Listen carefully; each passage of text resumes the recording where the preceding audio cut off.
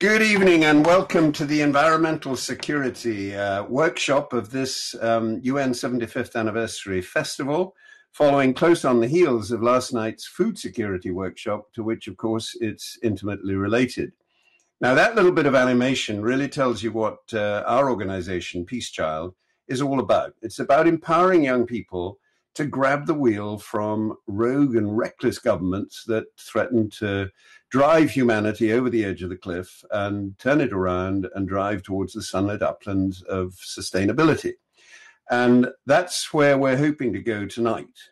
But let's just think about those three things that come up at the end. Protect people. Well, we have to do that because poverty is probably the biggest enemy of the environment.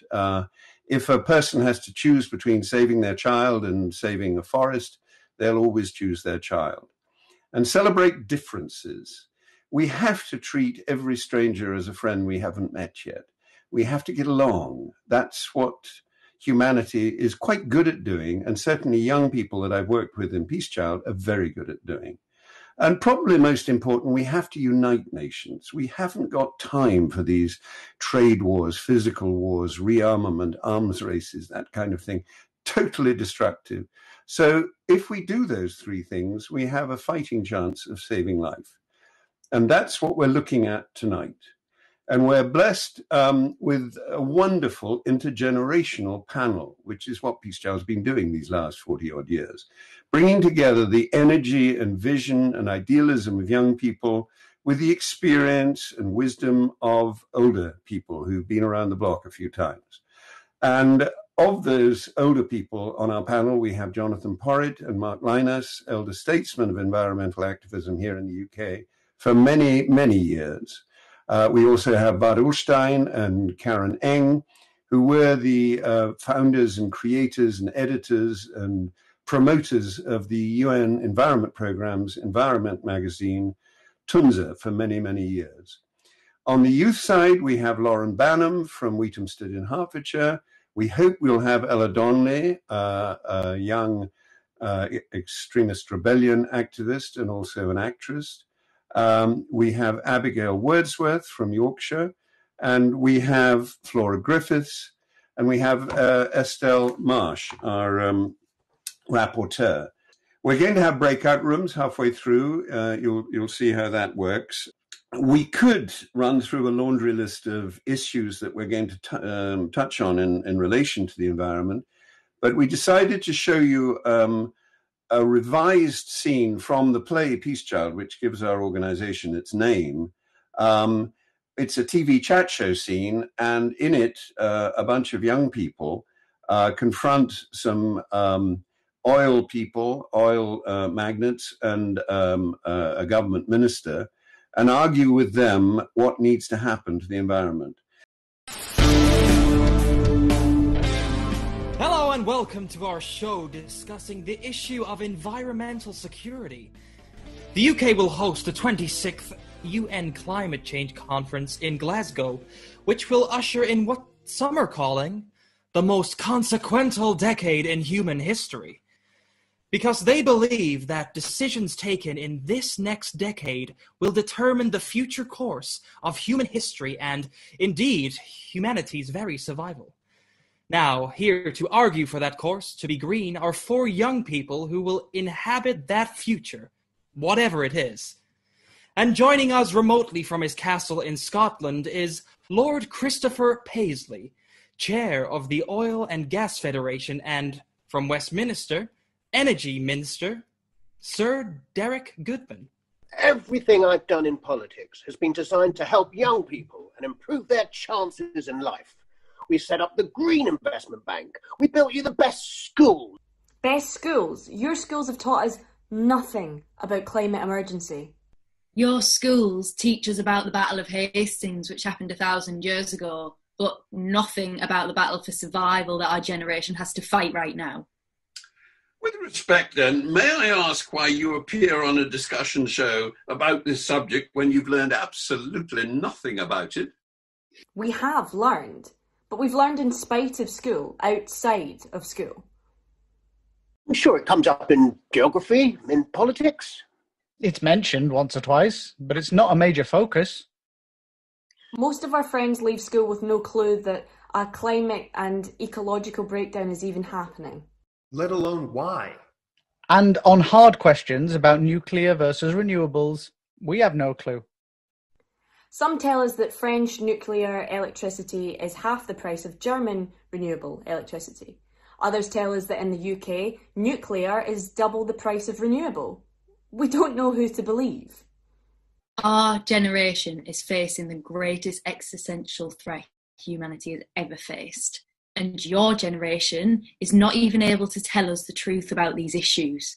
Truth like the fact that fossil fuels can only ever be a tiny blip in the long history of humanity. Let's go to the slides.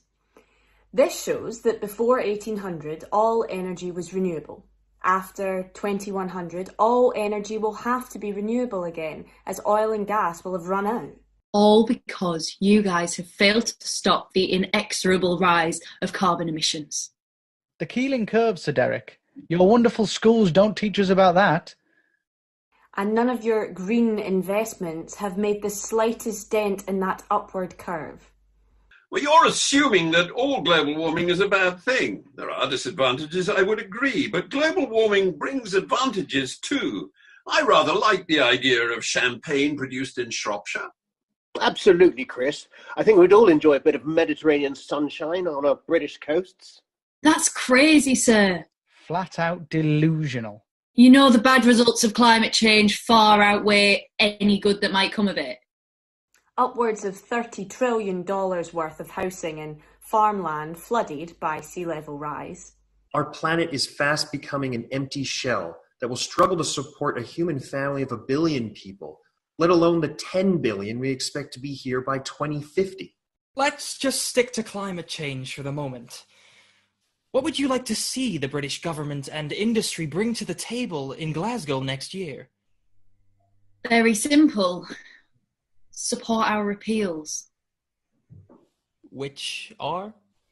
Compulsory eco-education for every student at every school, every university in the world. Net zero emissions by 2030 through a Green New Deal that delivers a 100% green, renewable, sustainable economy. That will require a total phasing out of fossil fuels by 2030. Which in turn will need laws that criminalise all production, sale and use of fossil fuels. Punishable by lengthy jail terms. Your reaction, gentlemen? Sheer disbelief. What they are proposing is completely unreasonable, unrealistic, impossible, impractical. It's certifiably insane. I and my members will fight tooth and nail to ensure that no such lunatic proposals ever reach the table in Glasgow. If you think that we're going to sit back and watch you dismantle the world that we built so carefully, you're much mistaken. But COVID-19's already dismantled that world. We have to build it back, and we're asking you to build it back green. The Green New Deal will create millions of jobs for all of us. Conserve the fisheries, improve farming, eradicate poverty. You can be a pioneer of all of that. Be a hero. Not a dinosaur. So how do I change from dinosaur to hero? Help us create a bright, prosperous future for us, our children, and our grandchildren. The climate emergency is real. Sir, look at this. Arctic sea ice in 1980, Arctic sea ice now. That's not some ice-eating bug munching away the ice cap. That is climate change. You're a businessman. You're both in the business of making profit for yourselves and for our country. If you'd said in the 19th century that you were going to invest in canals and longboats rather than in railways, you'd have lost a fortune. You have to move with the times. Look forwards, not backwards. My members have hundreds of years of experience providing cheap, reliable energy that has powered the greatest transformation humanity has ever seen.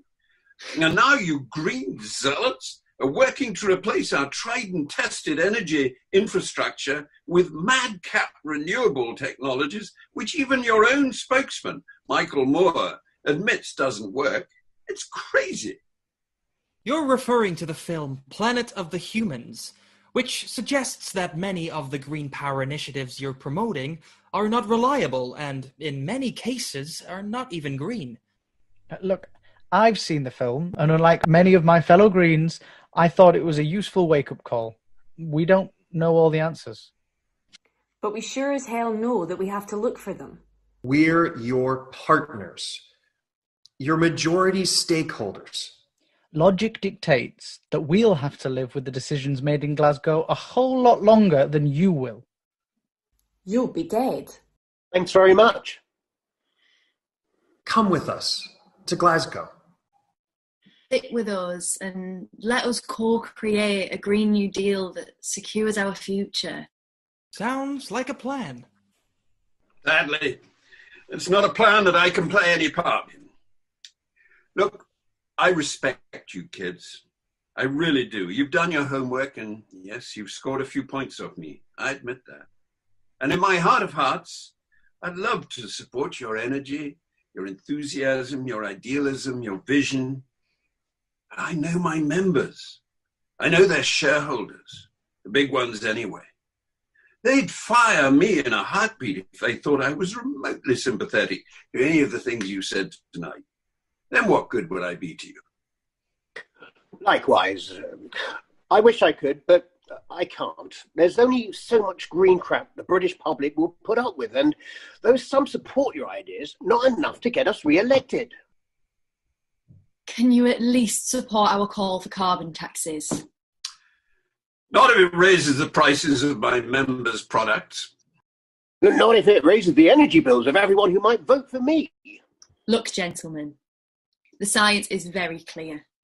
To keep global warming anywhere close to the targets your government agreed in Paris, you can only burn around 20% of proven oil reserves. Will you agree to keep those assets you cannot burn in the ground? In the ground? Not in a million years. You have to, if we're to have any kind of future. My shareholders would laugh at me. Will you at least stop investing in looking for any more? Stop upstream prospecting for oil? My directors would think I'd gone soft in the head. No way. Sir Derek, then can't you see? You have to pass laws to stop them. We don't have the votes. So you have to do a citizens' assembly. Madness. That removes power from our elected assembly. From Parliament. We could never allow that to happen.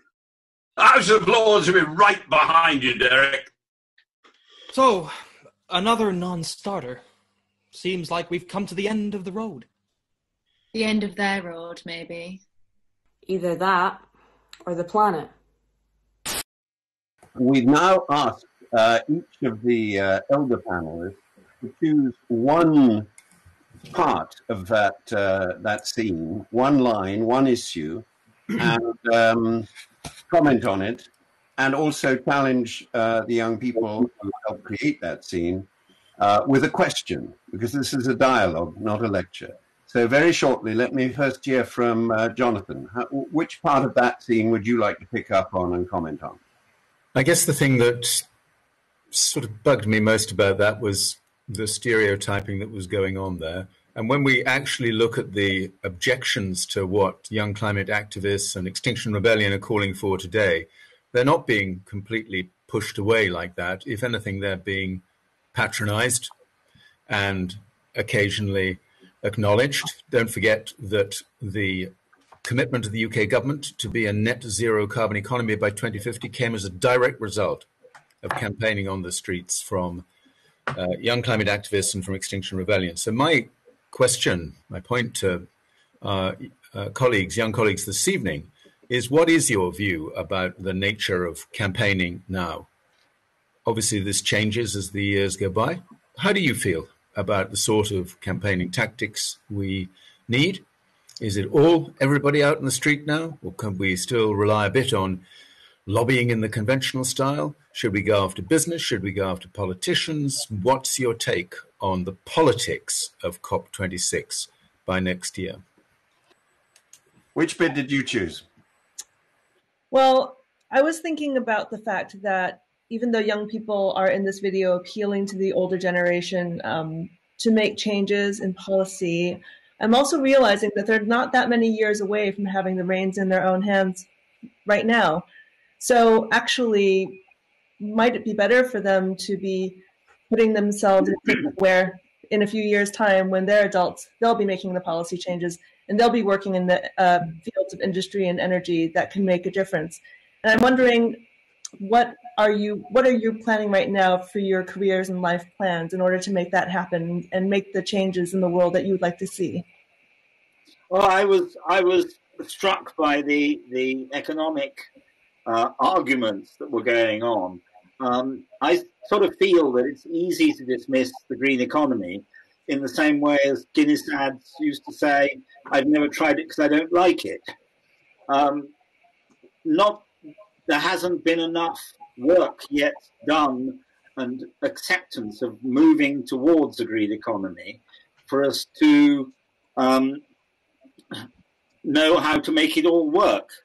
And of course, green taxes would have to be part of the green economy, but they don't have to be pernicious. You can imagine a system where taxes introduced on environmental bads, pollution, use of fossil fuels, at the same time as they're reduced on goods, and by goods I mean good things, which includes labor, which is income tax to you and me. You can imagine a world in which you can balance these two so that, that citizens are paying the same amount. But what I'd really like to ask the young people, it follows on from what Karen was saying, you soon will be there. How do you think we should be energizing the transition towards a green economy that is, after all, a no-brainer? Hi there. Say hello, Rosa, since Rosa's in the shot as well. So Rosa's in the youth panel. I'll turn the computer so that you can only see the elder at this point. So I was quite struck about all of the attention that's given to COP26. Obviously, that's happening in the UK. Most of us are in the UK, and we've got this huge responsibility to, well, I would say to make it a success, but to make it more than COPs generally are. So this is the big UN climate change meeting.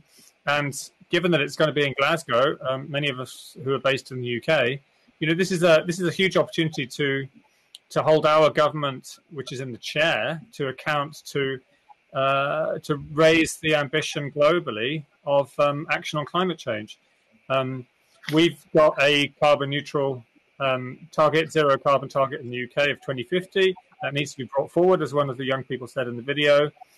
We need to encourage other countries around the world to adopt zero carbon targets. We need to support the efforts of the poorer and more vulnerable countries. In particular, there's the Climate Vulnerable Forum of nearly 50 developing countries around the world whose voices need to be heard as they're defending the Paris goals, in particular of 1.5 degrees. And none of that's going to happen unless we get people's voices mobilized. People out in the streets, particularly younger people. So the question really is what we can all do to make sure that that COP26 is more of a success than these big international meetings tend to be. Okay, thank you very much. So we have the challenge to the youth panel, who I hope will be able to come up very quickly. But why don't we first go to Rosa so that she can be the first to answer the question? So just switch it around, Mark. Yeah, you can stay there with her if you like. Rosa, you've got the question on the nature of campaign tactics. You've got the question of you're very soon going to be in a position of power, as I'm sure you are in your family already. What are your career plans for changing things? What do you want to do to energize the green economy? And what are you thinking we should do to make the COP26 in Glasgow a real turning point event? So choose one of those and then ask your dad or the rest of the elder panel the question. Go. Well, I was about my career plans for myself. I mean, being an activist is obviously a big goal, but to be an activist, you have to really try hard and a lot of work to get into a very high position where you can actually make a massive difference. I mean, things like this are great, and you can just climb on from here. But I think once I come out of school, I definitely want to go further into the environmental things in college, at A-level, and university, things like that. I mean, my generation is the generation who is going to make the most change in climate change. So a lot of us are going to have to go into environmental jobs to make sure that we don't, as the video showed, the animation showed, go off the edge of the cliff. And okay. Do you have a question? Yeah, sure. I was asking about how we're going to help countries in poverty to achieve the goals if it's a cheaper and easier way for them to just mine things out of the ground. How are you going to make sure that they have the option to be in climate security? So, in response to Jonathan's question, I thought that I very much agreed with him that a lot of the time the issues are that young people are very much patronised in the responses they receive from their actions, and I think that whilst we absolutely have to acknowledge the fact that so much has come from the actions of groups like XR, we also, I think, need to acknowledge the fact that our government has historically repeatedly failed to take sufficient action on these issues. And so I think that whilst someone who studies politics, someone who has held events trying to lobby my local MP, had various contact with politicians, I would absolutely love to say that the way forward is through the current governmental system, but I think with the direction that we need to go in is in educating the public, because anyone who's studied politics to any degree knows that the way we hold our politicians to account is by electing them. And if the people who are electing them really care about the environment and really put that first as a priority on who they're voting for, then politicians will have to take action. And so I think it's about educating the public, but also we need to take direct action in order to educate the public, in order to receive media attention, and in order to put pressure on the government even further.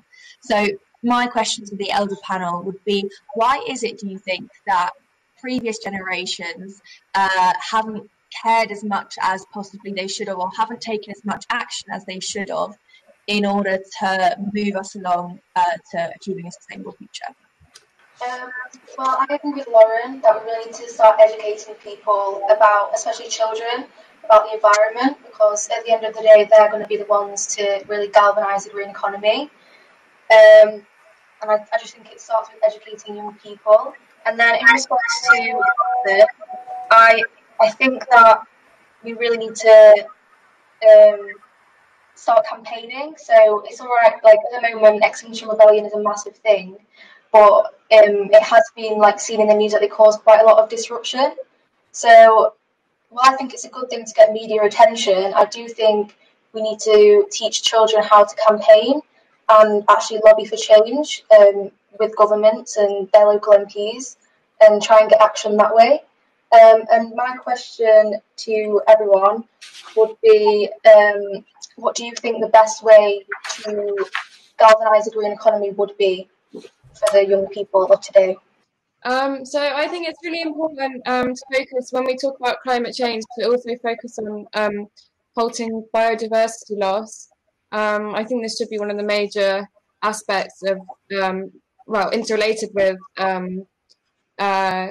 climate change, because it has impacts on community, economy, health, society, the air and water that we breathe and use, and also biodiversity is part of the landscape that we enjoy. And I also think creating new green jobs is a priority, just as an aside to that. And my question to the elders would be, do you think the Paris Agreement is currently enough or working well enough? How can we get more people interested in what it is, especially in terms of countries that will be affected most, such as developing countries? And I think there's a stock take every 5 years, but is this enough? Do we need to be acting faster with the Paris Agreement? And the temperature goal that they've set is for a maximum of 2 degrees, but do we believe that this needs to be lower? Thank you very much. Okay, we're going to hear back from the elders panel, and you've got some serious questions there. I feel that Abigail did raise the issue closest to my heart, and I'd love to hear why the elders feel that we have so signally failed to educate this generation in the challenges that we face. That story started with, we created you the best schools, but actually, if the schools do not educate this generation about the challenges of creating a green economy, my opinion is that they failed utterly. We've had eco-ed, we've had a decade of environmental education, but basically they haven't laid a glove on the current educational curricula. So thank you for raising that. Lauren asks you directly, why do you think this generation has gone 50 years without actually putting a dent in the Keeling curve of showing climate emissions? They obviously agree about campaigning, but they haven't really answered your question, Jonathan, which of course you raised in your book, Open Hell, as to what should be the new approach to campaigning and lobbying. XR have shown us some ways, but I think, one of the things that we need to look at tonight is what we should do in terms of campaigning for the COP in Glasgow, because Flora's question, is the Paris Agreement good enough? Does it work fast enough? Is a really good one. And I think that, we can raise doubts about that.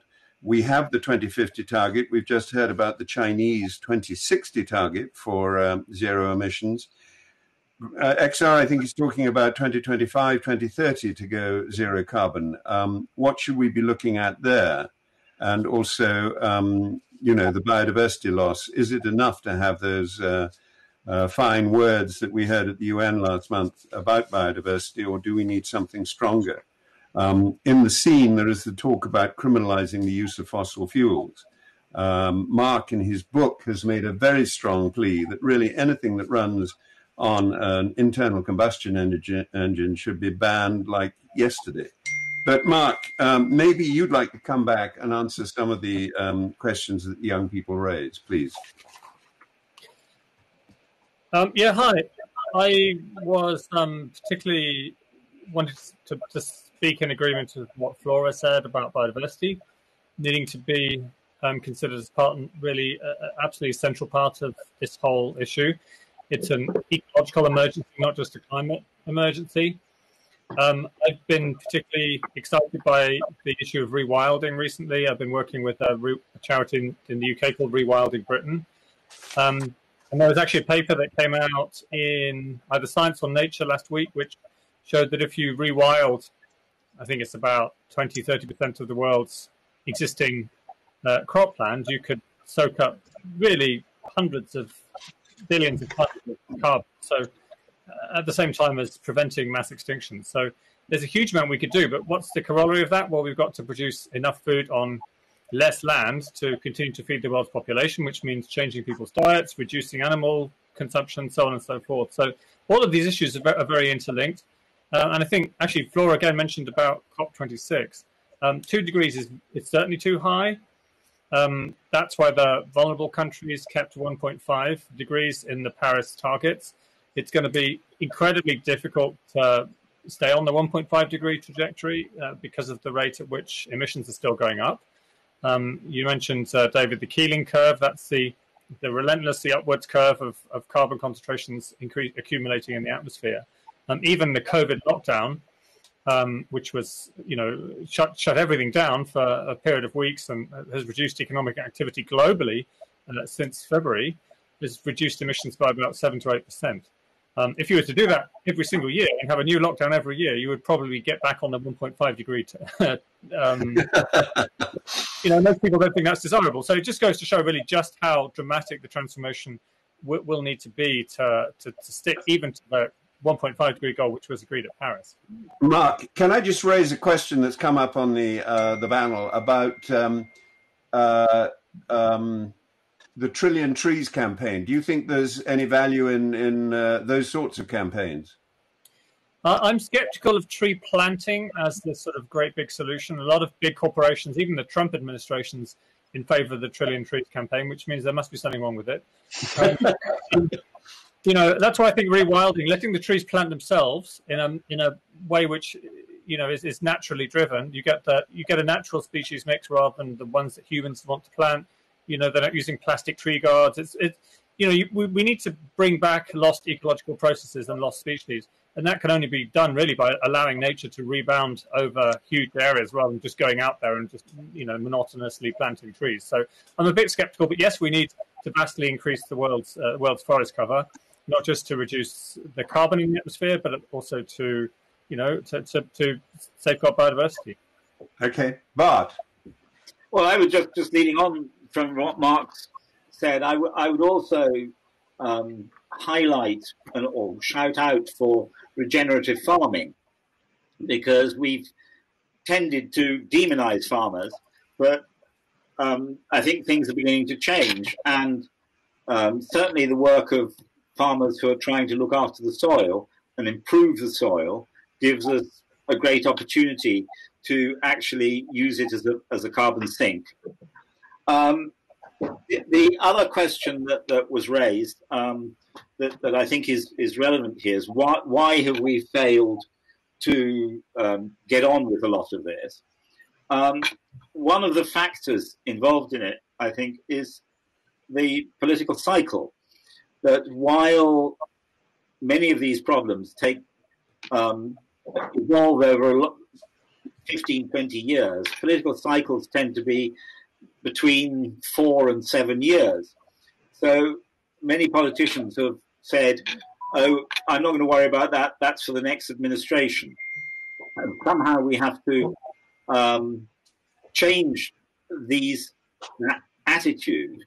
But in a way, I'm encouraged at the moment because I think we're in for a rocky decade now where action will become really urgent and people will really begin to see things that they don't like. And this may, together with action by all sorts of people on the streets, lobbying, however we do it, politicians will have to confront these issues because life will get significantly tougher in the 20s. Thank you. Yes, I mean, I think the big problem is, as we saw with the Gilets jaunes, the general public doesn't always appreciate the wishes of the environmentalists. But Karen, which of those points would you like to pick up on? I also wanted to address what Bart said. The thing is, it's not that nothing has happened in the last several decades. We've been thinking about this for a very long time, I think in a very focused way since probably the late 60s. And as a child, I grew up with these issues. And as an adult, I've always thought about these issues. But these are really big ideas for big transformation. And these kinds of values and ideas take generations to percolate up. In the meantime, we've been in a race against populations growing, and as those populations grow, more people are on the earth consuming more things. And So, you know, when Bart and I were editing Tunza, for example, we did it for about 10 years.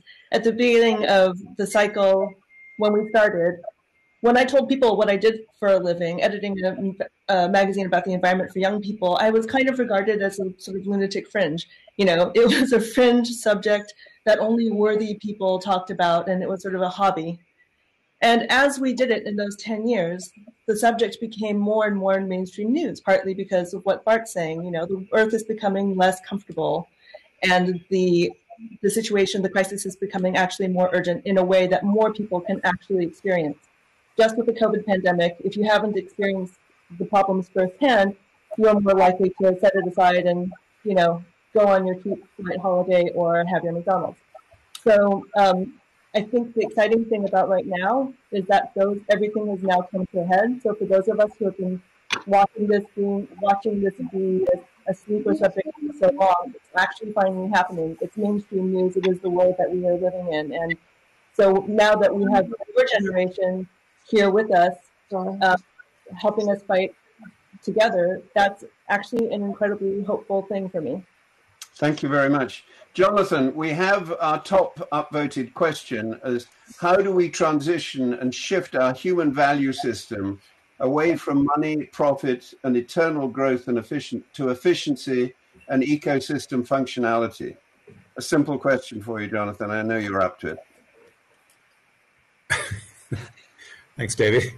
I sort of wanted to focus to start with on some of the questions from the ones that have just been directly posed to us, because there has to be a bit of background to this. We all know the Paris Agreement is not enough. Even if every country did what it promised to do in Paris, it would take the average temperature increase to more than 3 degrees centigrade by the end of the century, which is on the way to 4, which is on the way to the end of human civilization. So we know that. But I think Abigail raised a really important point, which is we haven't yet galvanized a green economy. And to a certain extent, a green economy is close enough to today's mainstream not to scare the life out of the politicians.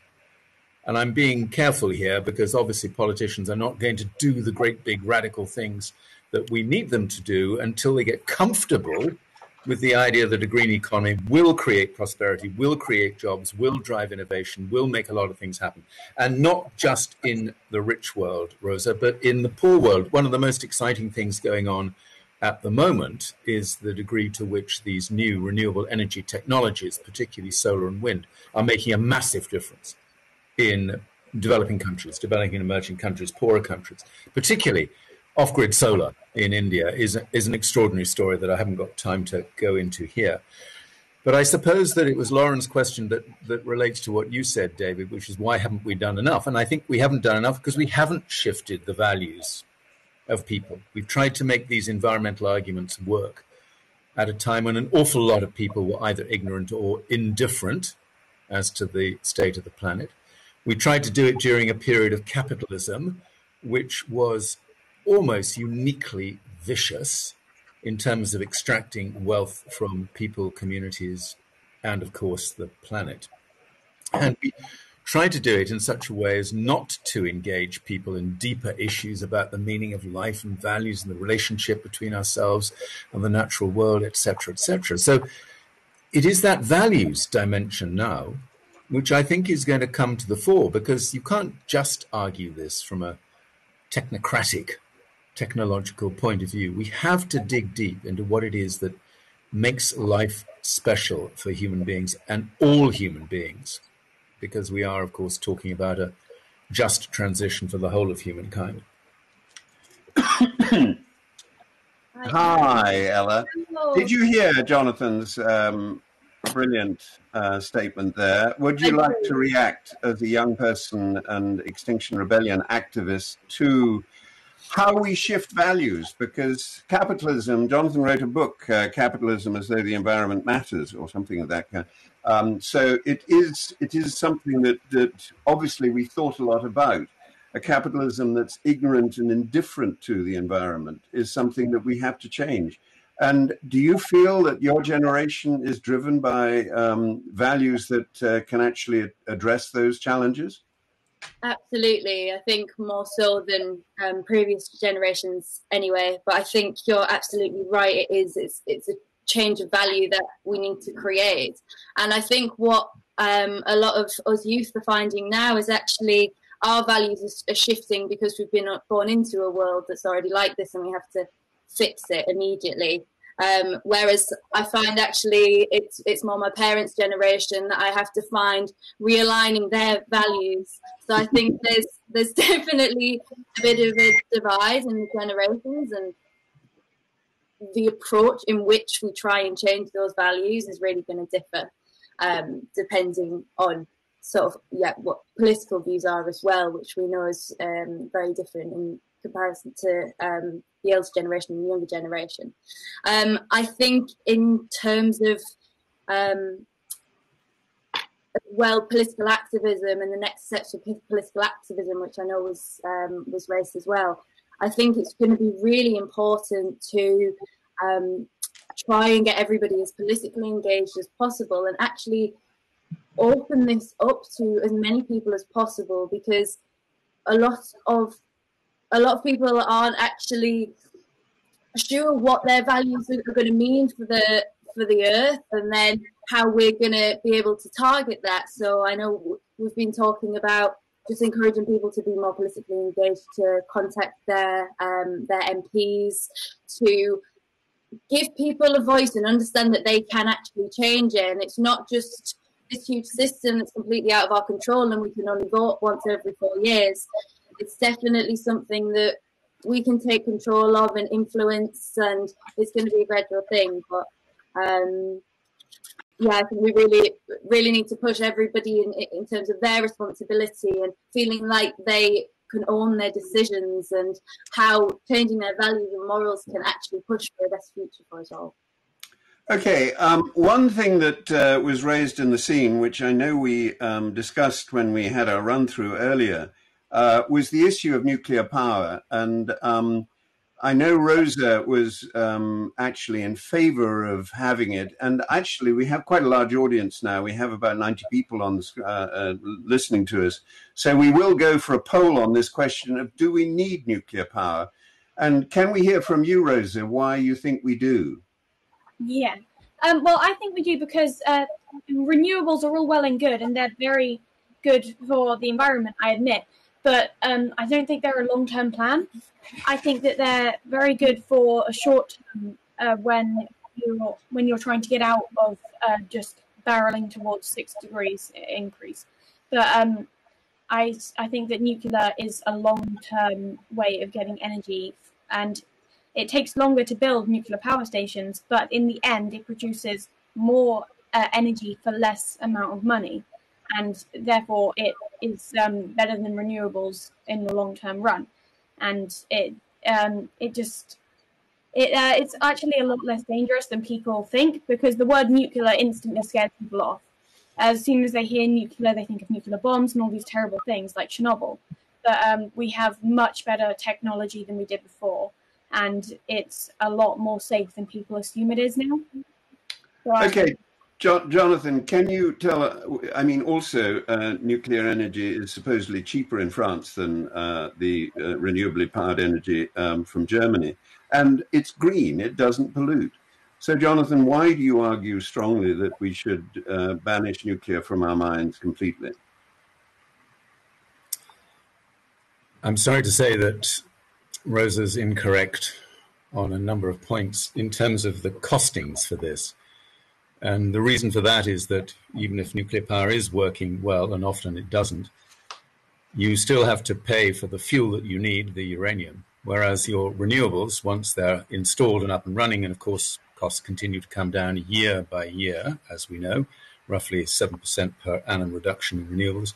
Once you've got your solar and wind installations there, then you pay nothing for the sunshine and you pay nothing for wind. There is literally no question that renewables are much, much cheaper than nuclear. There's no remaining question about that whatsoever. That doesn't mean to say it completely rules out a case for nuclear. But the thing I'd like to share with our young panelists this evening is the legacy issue. We've had nuclear power in this country for many decades. You probably don't know that every year we have to pay somewhere between 2.5 and 3 billion pounds a year to deal with the waste that this nuclear industry creates. And we still don't really know what to do with it. Now, we'll go on paying 2.5 billion every year indefinitely into the future. And if we have another nuclear program, we'll have another X billion pounds a year to deal with the nuclear waste issue. And this is a real legacy concern for me. How does one generation dare to impose on the next generation bills of this kind, which are absolutely enormous, as well as the risks associated with the storage of that nuclear waste, which again, I haven't got time to go into tonight. So I suppose the reason why I'm so strongly opposed to nuclear power is I feel it is unjust from an intergenerational perspective. It is one generation getting a benefit at the expense of every single generation that comes after. Thank you very much, Jonathan. We'll hear from Mark about why you would contest that. But then I think in good Who Wants to Be a Millionaire tradition, we'll ask our audience what they feel. So, Mark, just reinforce the case that your daughter made. Yeah, you can. I haven't coached her, actually. I don't think we've even discussed this. So Rosa's come to her own views. It's not that we're an entirely pro-nuclear household. I used to agree with Jonathan, and I used to be anti-nuclear because as an environmentalist, I was sort of brought up that way, and it's sort of in your DNA. And I changed my mind really when I first understood the magnitude of the climate change emergency. You know, I wrote a book called 6 Degrees back in 2007, which I've just updated. And the title of this one is Our Final Warning. And it really is our final warning. We won't have the luxury of arguing over nuclear legacies in 10,000 years if we don't even get through this century. And we're facing a situation where large parts of the most populated areas of the planet will be left uninhabitable because of simply the magnitude of warming if we're heading into the 3-4 degree world, which we will do if we start spurning zero carbon sources of immense sources of opportunities for generating zero carbon power, which is what nuclear represents.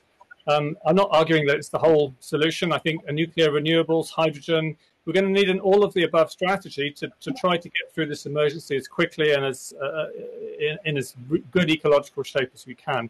Most of what you hear about nuclear is mythological. The fears of radiation and waste and all those are solvable problems, and which are, to be honest, completely trivial compared to the gravity of the climate change emergency that we're currently in. Thank you very much, Mark. Now, Damien, can we go to a poll and ask the audience and the panelists, do we need nuclear power? I hope you can run that poll right now, Damien. Panelists can't vote, sadly.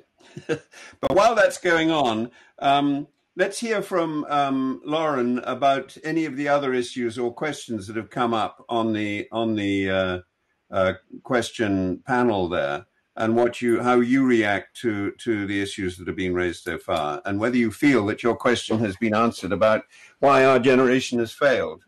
Well, thank you all for your responses to that, and I have to say that those are absolutely.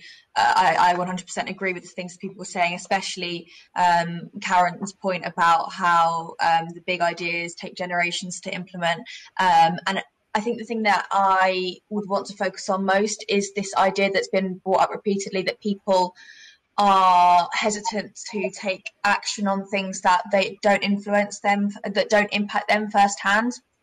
I think that's something that I've noticed massively in my life, that people who assume that the costs of climate change and the climate and ecological emergency on them are outweighed by the fact that, you know, it's not really making a difference to them, and they don't want to change their diet, and they don't want to stop driving their 4 cars. So I think for me, my priority again would be educating people on the impact of the climate and ecological crisis to everyone all around the world. We know that the climate and ecological crisis disproportionately affects women. It disproportionately affects people of colour. And so my response to all of these fantastic answers about why you think your generation and the generations before my generation have failed to take action, to that I would ask, how is it that we that we educate people on an issue that might not directly impact them in the same way it will impact others.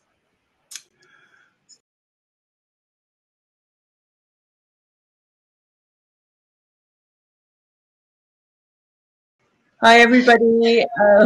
I'm Karen Ng. I'm formerly the editor of Tunza UNEP's magazine for youth about the environment, and this is Abigail Wordsworth.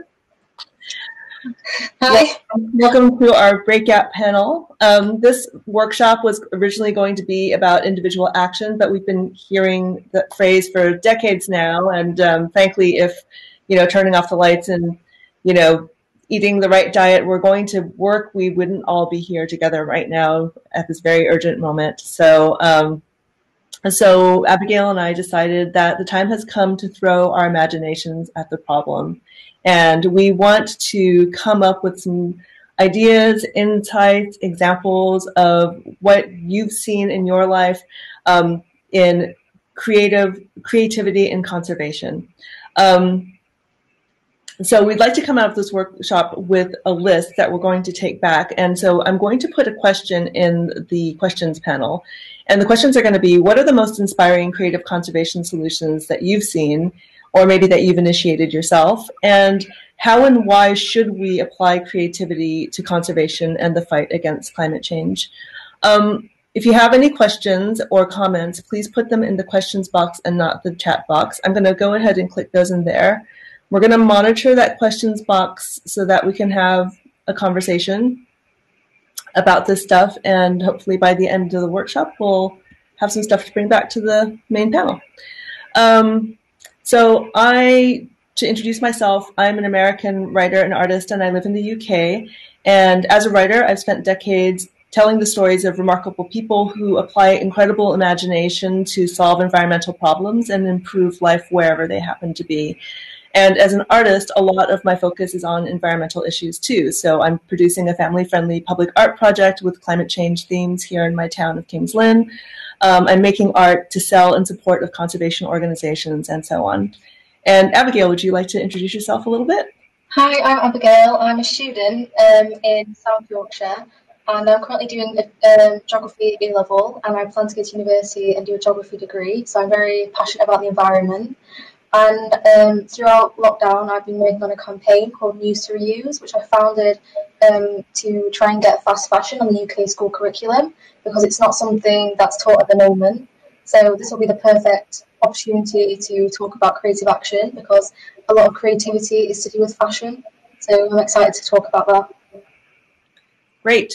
So yeah, thinking about this theme, Abigail and I talked about coming up with various examples of inspiring projects having to do with creativity and conservation. So we both have come up with lists that would take forever to share. At some point, I'm going to post a list of links at the bottom so that you could do some exploring. But I also, last week, I went to a meeting of Culture Declares Emergency, which is an organization that brings together cultural creators to talk about the climate emergency. And at that meeting, I saw some young people. Their organization is called REPEAT, R-E-P-E-A-T, and they are a new youth-led collective that's trying to get people and governments to consider peat's role in carbon emissions, but also holistically the role that the peatlands play in our lives here in the UK. So what they were presenting at this meeting was this really beautiful zine anthology. It's a collection of art and poems, letters, and more that demonstrate the values of peatlands in Europe and beyond. So I want to bring on with us Frankie Turk and Bethany Copsey of REPEAT on stage with us, if that's okay, Paul, so that we can just ask them some questions about their work. Oh yeah. Hi, Frankie. Are you guys actually together? We're together, yeah. We're flatmates. But your face, it's fine under the regulations, I suppose. Your face is in the middle because we can really see Wall. There you are. Hi. Nice to see you again. Yes, you too. Thanks for having us. Thank you for joining us. So yeah, I just wanted to ask you a few questions so people can get an idea of your work. I'm going to post a link so that people can go to explore the zine and also to your website so they know what you're going to be up to. So you all have to take my word for it that it's a really beautiful publication, and it's available as an e-zine, so no trees were harmed in the publication of the zine.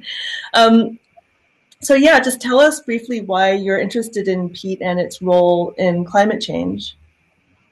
Maybe you could start with how we formed. Yeah. We can do a little brief introduction. So we basically, the two of us were on an excursion to a peatland, and both having had not a lot of experience with peatlands in the past, and we're given all of this crazy information about the role peatlands have in the climate and ecological crisis. So things like that it is only 3% of the land surface area, but that 6% of global anthropogenic carbon emissions are coming from drained peatlands. So these figures that we thought, well, we surely should have heard about this before now. So we just decided to start making some conversations around that and start talking about it to try and make more people aware, people like us who really were not as aware as we should have been, perhaps. So we started doing that, and then as we got deeper into the peat in a kind of literal way, I suppose, as well, we also found that they have these really incredible qualities beyond the carbon and the ecological provisions in terms of their literary value. If you look at poets such as Seamus Heaney and what peat has meant to the sovereignty of Ireland, for example, and how it's expressed in his poetry, but also art and other forms of creativity that have this relationship with peat. Because it's kind of like this amazing in-between space, and I think this is also like a lot of the conversations that we were having before, which is how do we make this value shift? How do we right now in this moment kind of do this kind of almost spiritual or kind of we have to kind of really imagine things, like really train this skill of imagining. And I think that peatlands, because they're sort of not soil, not water, not kind of dead, not kind of alive, they're sort of this space that allows you to kind of put your imagination, like get your imagination flowing, and to talk about lots of different issues. Like there seem to be, like, since we've kind of been getting into the subject, it's like you're drawing all these strings from different disciplines and from different kind of areas of life, like connecting kind of for example, like literature with science, with archaeology, history, geography, and there's sort of these like meeting points almost where conversations can be made, and super valuable in terms of ecological and climate especially. Peatlands are one of the most underrated ecosystems of the world, so that's kind of where we started from. And then a bit about the peat anthology. I just wanted to say that the scientist who first took us on this excursion, one of the things that kind of triggered us was that he spoke about the EU and the subsidies that the EU give to farmers now, or up until now, which basically, like, they subsidize farmers to drain peatlands, and when you drain peatlands, they have all these negative effects. When you have healthy peatlands, they have all these positive effects. So it was like, so just to make sure everyone knows that, because peatlands are a carbon sink, and when you disturb it, all the emissions come out into the atmosphere. Is that right? And so a peatland is basically a mass of semi-decomposed plant matter that's not decomposed because it's in stagnant water, and so the water becomes kind of acidic and low oxygen. And that's like creates a very special kind of environment where you get these mosses forming that over hundreds to thousands of years, sometimes tens of thousands of years, you have these layers of plant matter that build up. So in that sense, they are extremely efficient carbon sinks, but over periods of very long time. Yeah. But what's currently stored in carbon now is the largest terrestrial carbon store. And it's, in fact, more than all of the others put together. So we have this massive carbon storage capacity in peatlands. And it's just all underneath our feet in various places. So, yeah, it's huge. Yeah. In fact. But, so then to hear that the EU, to learn all this, And then to hear that the EU subsidizes farmers to drain the peatlands, and when you drain them, basically what happens is the top layer of the organic matter then reoxidizes, and then when it reoxidizes, it starts to emit the carbon because it decomposes, and then it starts to be readmitted into the air. And we were kind of, so we were kind of like stuck on this idea of the EU, where we, like, most of us are from, and we're like, this is crazy policy, you know. And then so we started researching into European politics and the Common Agricultural Policy, which accounts for like 40% of EU funding. Just a massive amount of like chunk of EU budget goes into this agricultural policy. And we got into contact with some NGOs that are also working on the way that peatlands should be incorporated into the CAP. So basically, maybe you can talk about that policy, Kate. Yes, basically a lot of scientists and a lot of policymakers, there is discussion in these kind of niche areas, and they put forth a policy paper advising the CAP to put more provisions in place to support farmers to not drain their land, to pursue paludiculture, for example, which is wet agriculture, and various other ones that were maybe designed more at rural development and community engagement, these kind of policies. And we read this policy paper, and then we thought, okay, this is really great, and how do we now contribute towards that? And I think that was one of the things that we've always tried to stick with Repeat was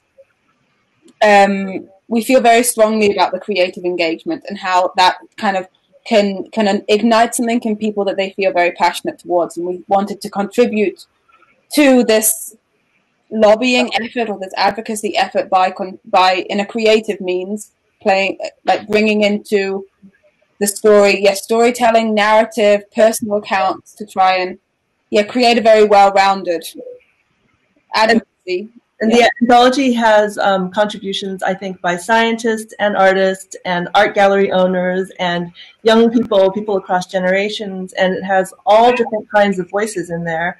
Why did you feel like it was important to have all such a wide variety of people and make a zine? And since you're trying to influence policy, why did you want it to put it in such a beautiful artistic package? What can that do that just standing in front with a sign or writing a newspaper article can't do? Yeah, I think it's something about it going deeper. It feels like, that when somebody can sit with this document and, they probably don't read it all in one go. And they probably maybe come back to it, or they see it for the first time and then it maybe plants a seed, but nothing further happens. But hopefully over time, this form of advocacy, that goes a bit deeper, that people come back to, they reflect upon their own relationships through reading other people's. We hope that it kind of leads to more, policies that are more deep-seated and long-lasting through this kind of endeavor, I suppose. Right, so it becomes more organic rather than just reactive to someone bothering you about the issue. It really takes you into the heart of why we care as human beings about this particular environment. But yeah, I think so. But also I wanted to add that, like, obviously we don't know which MEPs are reading this, and we're never going to know what the result of it is. But I think that there's something also nice about the fact that during the whole process, so you have, 50 people all reflecting on how they value peatlands.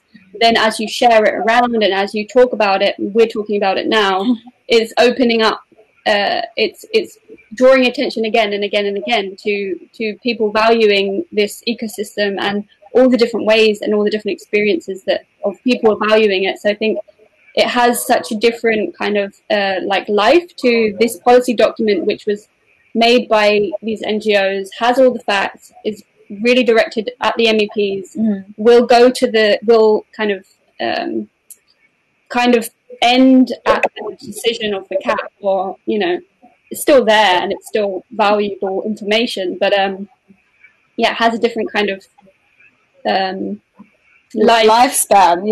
It kind of is like we were talking about in the main panel, isn't it? That where I said what we think these values, that humanity's values as a collective takes generations to change. And sometimes we have these really big crises that force us to change whether we like it or not, like the one that we're in now. But for the most part, if we're all sort of rolling along, it's these sort of moments with art and poems and books that sort of makes us think a little bit more deeply and have those moments that create insight that might then change our behavior, that will help us create positive change.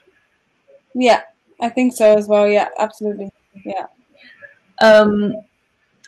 Okay, we have a question coming in, but I'm not entirely sure if it's for you. Do we need different approaches for different generations to inspire changes in behavior, or can we create stronger bonds between generations to change collective behaviors? We were talking about this in the other meeting that we were in, weren't we? Is there a role for creativity? For example, reinvigorating make, do, and mend, which is actually something we can talk about with Abigail's project. But yeah, do you guys want to talk about the intergenerational aspect of your creative work?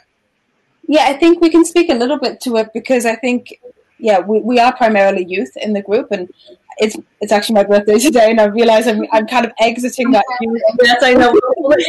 I'm exiting that youth paradigm at some stage. But yeah, so we are primarily youth, and we were very kind of aware of that being one of our strengths. I think speaking to a lot of the things that were brought up in the main panel before, in terms of perhaps being more aware of intersectionality and those things that some generations, I think, haven't been exposed to in the same ways even. And so whilst being very aware of that, we also realized that I think one of the biggest failures, I think, at the moment in our dealing with these things is the lack of intergenerational communication. And our societies are quite fragmented, I think, within ages. Even if you look at your school year, it would be weird if you were friends with someone who was a year above. I remember this kind of notion. And I think we kind of need to foster these relationships a lot more, because we can learn a lot from people who've spent 40 years working in this field, but they can learn a lot more about having a fresh perspective, for example. And so I think that's something for me, I think, is really vital when it comes to change. And also less polarizing, I think, in a lot of ways. Mm-hmm. And in terms of how to do it, I guess just, yeah, for us, it was just starting to interact with a lot of different people who cared about Pete, and that brought in a lot of different ages, of course. So our situation, I suppose. Yeah. Before we let you go to celebrate your birthday, Abigail, did you have an insight that you wanted to bring Frankie and Bethany? I was just going to say, like, it seemed like an amazing initiative, and I think it's great how, you know, you've got an issue that not many people probably know about, because, I mean, I've learned about Pete in geography, but maybe other people haven't. So I think it's great how you've got an issue with, you know, the carbon store, and you've actually made it creative and kind of accessible to everyone. So it's more engaging, and I think that's a big thing with these environmental issues. They need to be engaging, and we need people to use their creativity in a way that helps the environment. And I think I think it's just great what you're doing. Thank you. I wanted to add to that as well, because I think that peatlands are also very, like, in terms of what you're saying, is also a very specific case, because they've for very long been kind of pushed aside as sort of wastelands. They have quite a bad reputation as an ecosystem. You say, like, oh, I'm feeling a bit bogged down, like I'm feeling like low energy, or I'm feeling like there's a lot of kind of puns and kind of cultural references of bogs being this kind of negative place. Mm-hmm. So I think that more than anything, like, it's like that kind of made us think, wow, we really need to kind of change this whole paradigm of, like, how people see this ecosystem. Maybe, for example, forests don't have this. Like, everyone knows that forests are great, you know, like they've got a really good rep. So maybe it's not so apparent that you need to kind of be really creative with forests, because people are already kind of their imagination is already kind of there. They can walk through a forest, you know, whereas a bog is kind of like you're like in the bog, but like with wellies, and it's raining, and there's like mosquitoes, and it's just like, oh. So it's actually more romantic than you would think. I actually live in a very boggy area. I live in the Fenlands, so oh, nice. Yeah, exactly. Terrible reputation, but actually I find it very romantic. Yeah. No, and I've spoken to a lot of people that are like, I love going to the bog, and it's the most amazing thing. And we know a photographer who is an Irish photographer, and she takes these amazing photos of bogs of like very, very close up. Because the thing with bogs is that you don't notice how beautiful they are until you like go very close or you go very far. So like they have a very weird like kind of optical trickery to them as well. But yeah, they have a bad reputation. So I think that's like definitely where we were starting. So yeah.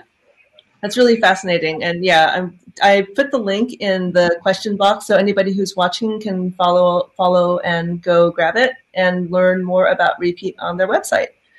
So thank you guys so much for coming and talking with us. And happy birthday. Thank you for spending your birthday evening with us. You can go ahead.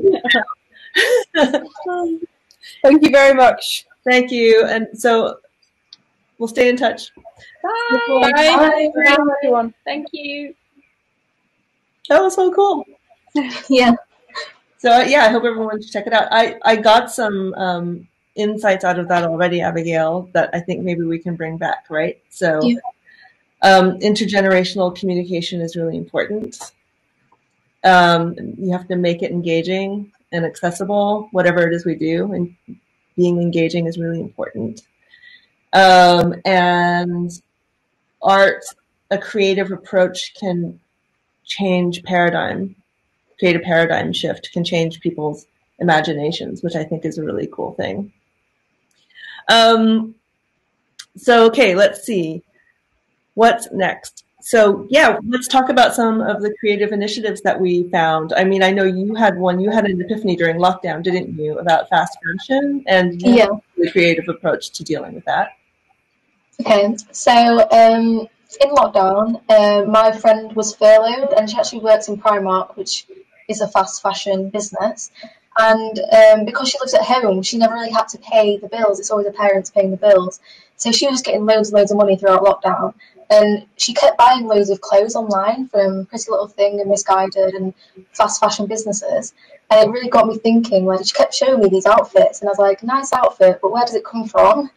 And then, like, I looked into it and it was really worrying, like, thinking how our Western consumerist culture is exploiting the poorest of society in places we don't even think about. And as well, the impact on the environment is just awful. Fast fashion and the textile industry is the second biggest polluting industry. So it's terrible for the environment. And I had a week work experience with I Have a Voice, which I'm now an ambassador for. And that gave me the opportunity to start News to Reuse with a group of sixth formers across the country. And our main aim is to get fast fashion on the curriculum because it's not something that's really taught about enough. I definitely didn't really know much about it before lockdown, and I know a lot of my friends still don't know too much about it. So we started an Instagram called News to Reuse, and we are sharing tips and tricks on how we can feed into a circular economy that benefits the environment, as well as creative things we can do ourselves, like thrifting and buying secondhand, and also reworking our own clothes. Like I had a dress in the cupboard and I'd not worn it for years, so I decided to get the sewing kit out and try and change it into something I would wear. And I know people, especially now during coronavirus, plastic and plastic face coverings is a big worry because plastic has a lifespan of 450 years. So I know a lot of people are making their own masks, so I think that's definitely something that people should think about and just use their own things they have already and just kind of be creative with what they've got. Mm-hmm. Sometimes I have to remind myself, I think our shopping wiring is so hardwired. You know, you want to go out there and you want to buy something, and that's just an activity that you do whether you need anything or not. Yeah, definitely. Sometimes I have to tell myself, I have everything I need. You know, when I have the urge to just buy the next thing, I say to myself, what if I have everything I need? That's a change in imagination, right? Yeah. Maybe everything I have is right here. It's worth it right here. Yeah, I mean, I think everyone needs to start thinking like that. Like, we have what we need, and I think lockdown has really made people a bit more humble and appreciate what they've already got. But I know social media is a massive influence on younger people, especially teenagers, and it's kind of like you have to have a new outfit every time you post a photo, and I think that's definitely a mindset we need to get out of, and we need to be more creative with what we get and just use what we have and be more resourceful. Yeah. I agree. I think lockdown has been a massive eye-opener for loads of people. Not only with like fashion, but my mum, she's doing the gardening now and she's like obsessed with it. Like, we've got a compost bin and, you know, we're like trying to be more sustainable in our household, because I think just like seeing stories across the world of how lockdown and, you know, coronavirus, it stopped pollution, and like neighborhoods could see the Himalayas for the first time in their lives. And I think it's just amazing to see how nature has responded to our lack of input as humans.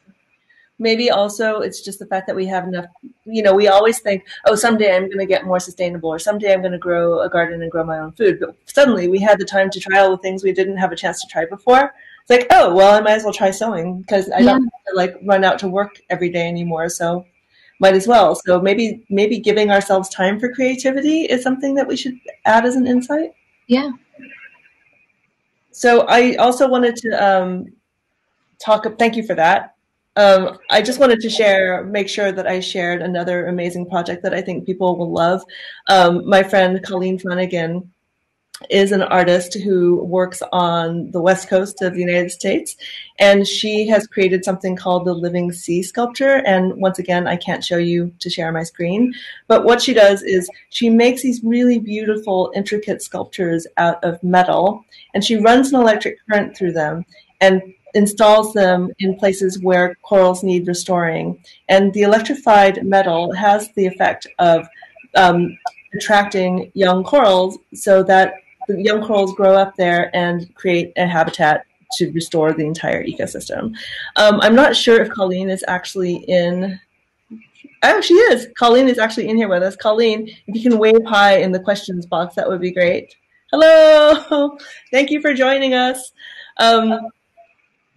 So this artwork, she has one now called Zoe, and it's in Cozumel, Mexico. You can dive through it. She has volunteers going in and taking care of all the creatures there, cleaning it, and there's even a live webcam that you can go check out. Hi, Colleen. Hi, that's so crazy. I feel like, what a great morning. Wait, how do I even get to see you guys? There's a button for the camera in the bottom, along with the microphone button. Should be the bottom left button at the bottom of your window. Oh yeah, like a normal everyday Zoom. And hey, hi. So great to see you. So yeah, I mean, we have you on here. So do you want to talk about the Living Sea Sculpture and how you came up with this amazing idea of living art in that like helps to improve an ecological habitat? Well, I thought you did a great job. Thank you guys for having me. So the Living Sea Sculpture, specifically the process for the reefs that I've been really excited about, is where you take a metal structure, as you said, and you add a low volt electrical current that basically is localized boost of pH. So as corals right now are having a harder time getting their calcium carbonate with climate change and acidification, the minerals deposit, and then it becomes this fortified living ecological, collaboration with all the organisms.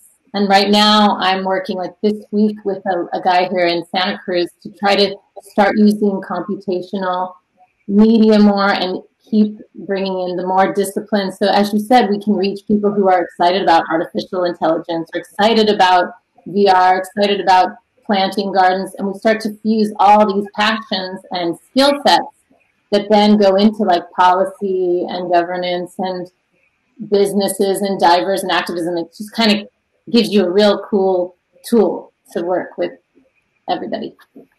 I don't know if that's a good clarity. Ask me a question. No, you're an artist, right? And this is what you're doing is really scientific. How did you end up bridging those things?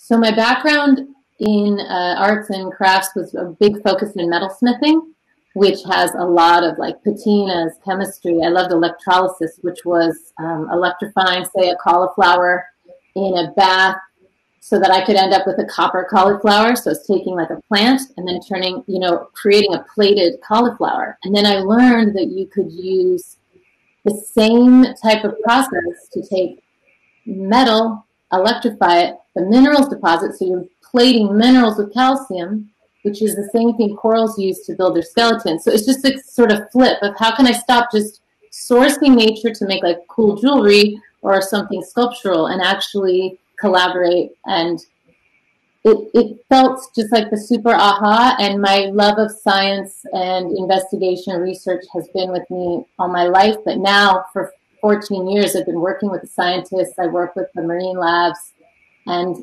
it's just natural, right, to have science and artists work together because we're all kind of, one's just using more logic at times, intuition, and then we just kind of find our other half and our complements within each other. It is actually, when you said that, you are co-creating art with nature. And it's constantly, the thing about the living sea sculpture is that it's constantly evolving, right? It never sits still. The more creatures go there, the more creatures go there. And you have that webcam. Sometimes I check in on it, and I sometimes feel like I'm seeing the same fishes go by. Like I'm starting to recognize characters. Like, oh, hi, I know that guy. Yay! Because my sister really wants to write a book with me. We've been like all the Zoe visitors. We keep coming up with ways to try to, as you say, use the camera to not just, it's catching data, it's catching stuff for that cultural portal, how you had it streaming in your cool sound and 11th hour project where it can be projected, it can be projection mapped. So that live stream, it's down right now because of the hurricane, I guess. They had a little bit of a glitch, but usually you can go to a Living Sea Sculpture YouTube channel to sort of check in and see who's visiting. So we're probably going to get kicked out of the breakout room and have to go back soon, but we've been trying to come up with like a list of insights to take back with us. So as an artist who works in conservation, what insight can you share about how and why we should, in general, be applying our imaginations to solving environmental problems? Well, I can't tell others how or why as much as to say, like, for me, it's really fun. It's what generates my own life. And if I didn't do it, I think I'd just be completely and utterly depressed because I really love wildlife and nature. And I get saddened to think that people will try to kind of come up with quick fixes without remembering that it's like this huge cycle of you love life, artists see in their imagination and form, and that should be part of the dialogue for all of our challenging global solutions. So I think anyone who's using their hands and making things, they're in the physical world, and so they should be a part of creating that future and transition. Something like that. Thank you, guys. I'm so excited that I got to see you. I just didn't expect that. So No, neither was I. It's really great to see you. Thank you so much. Thank you. And yeah, I guess Abigail and I we're gonna like sit here and hammer out some of the points that we're gonna take back. You can stay on with us, Colleen, if you want to. Let's see if there's any questions in the question boxes. I don't think there is.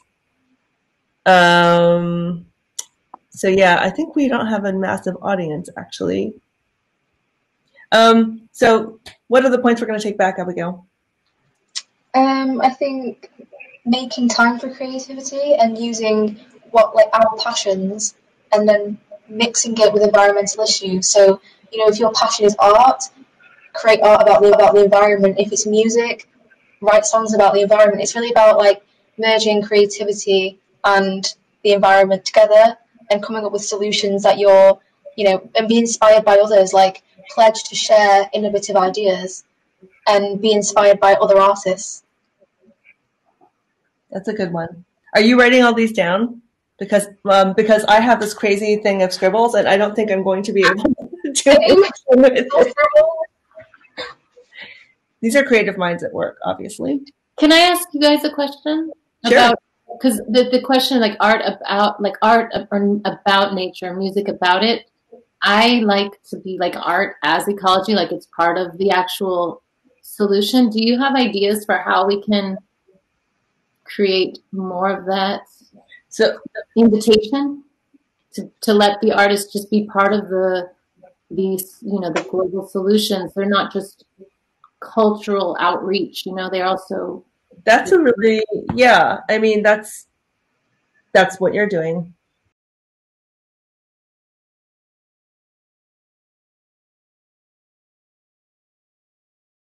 Hi, everyone, and welcome to the local community action program. And I'm going to be taking loads of notes of everything that you come up with.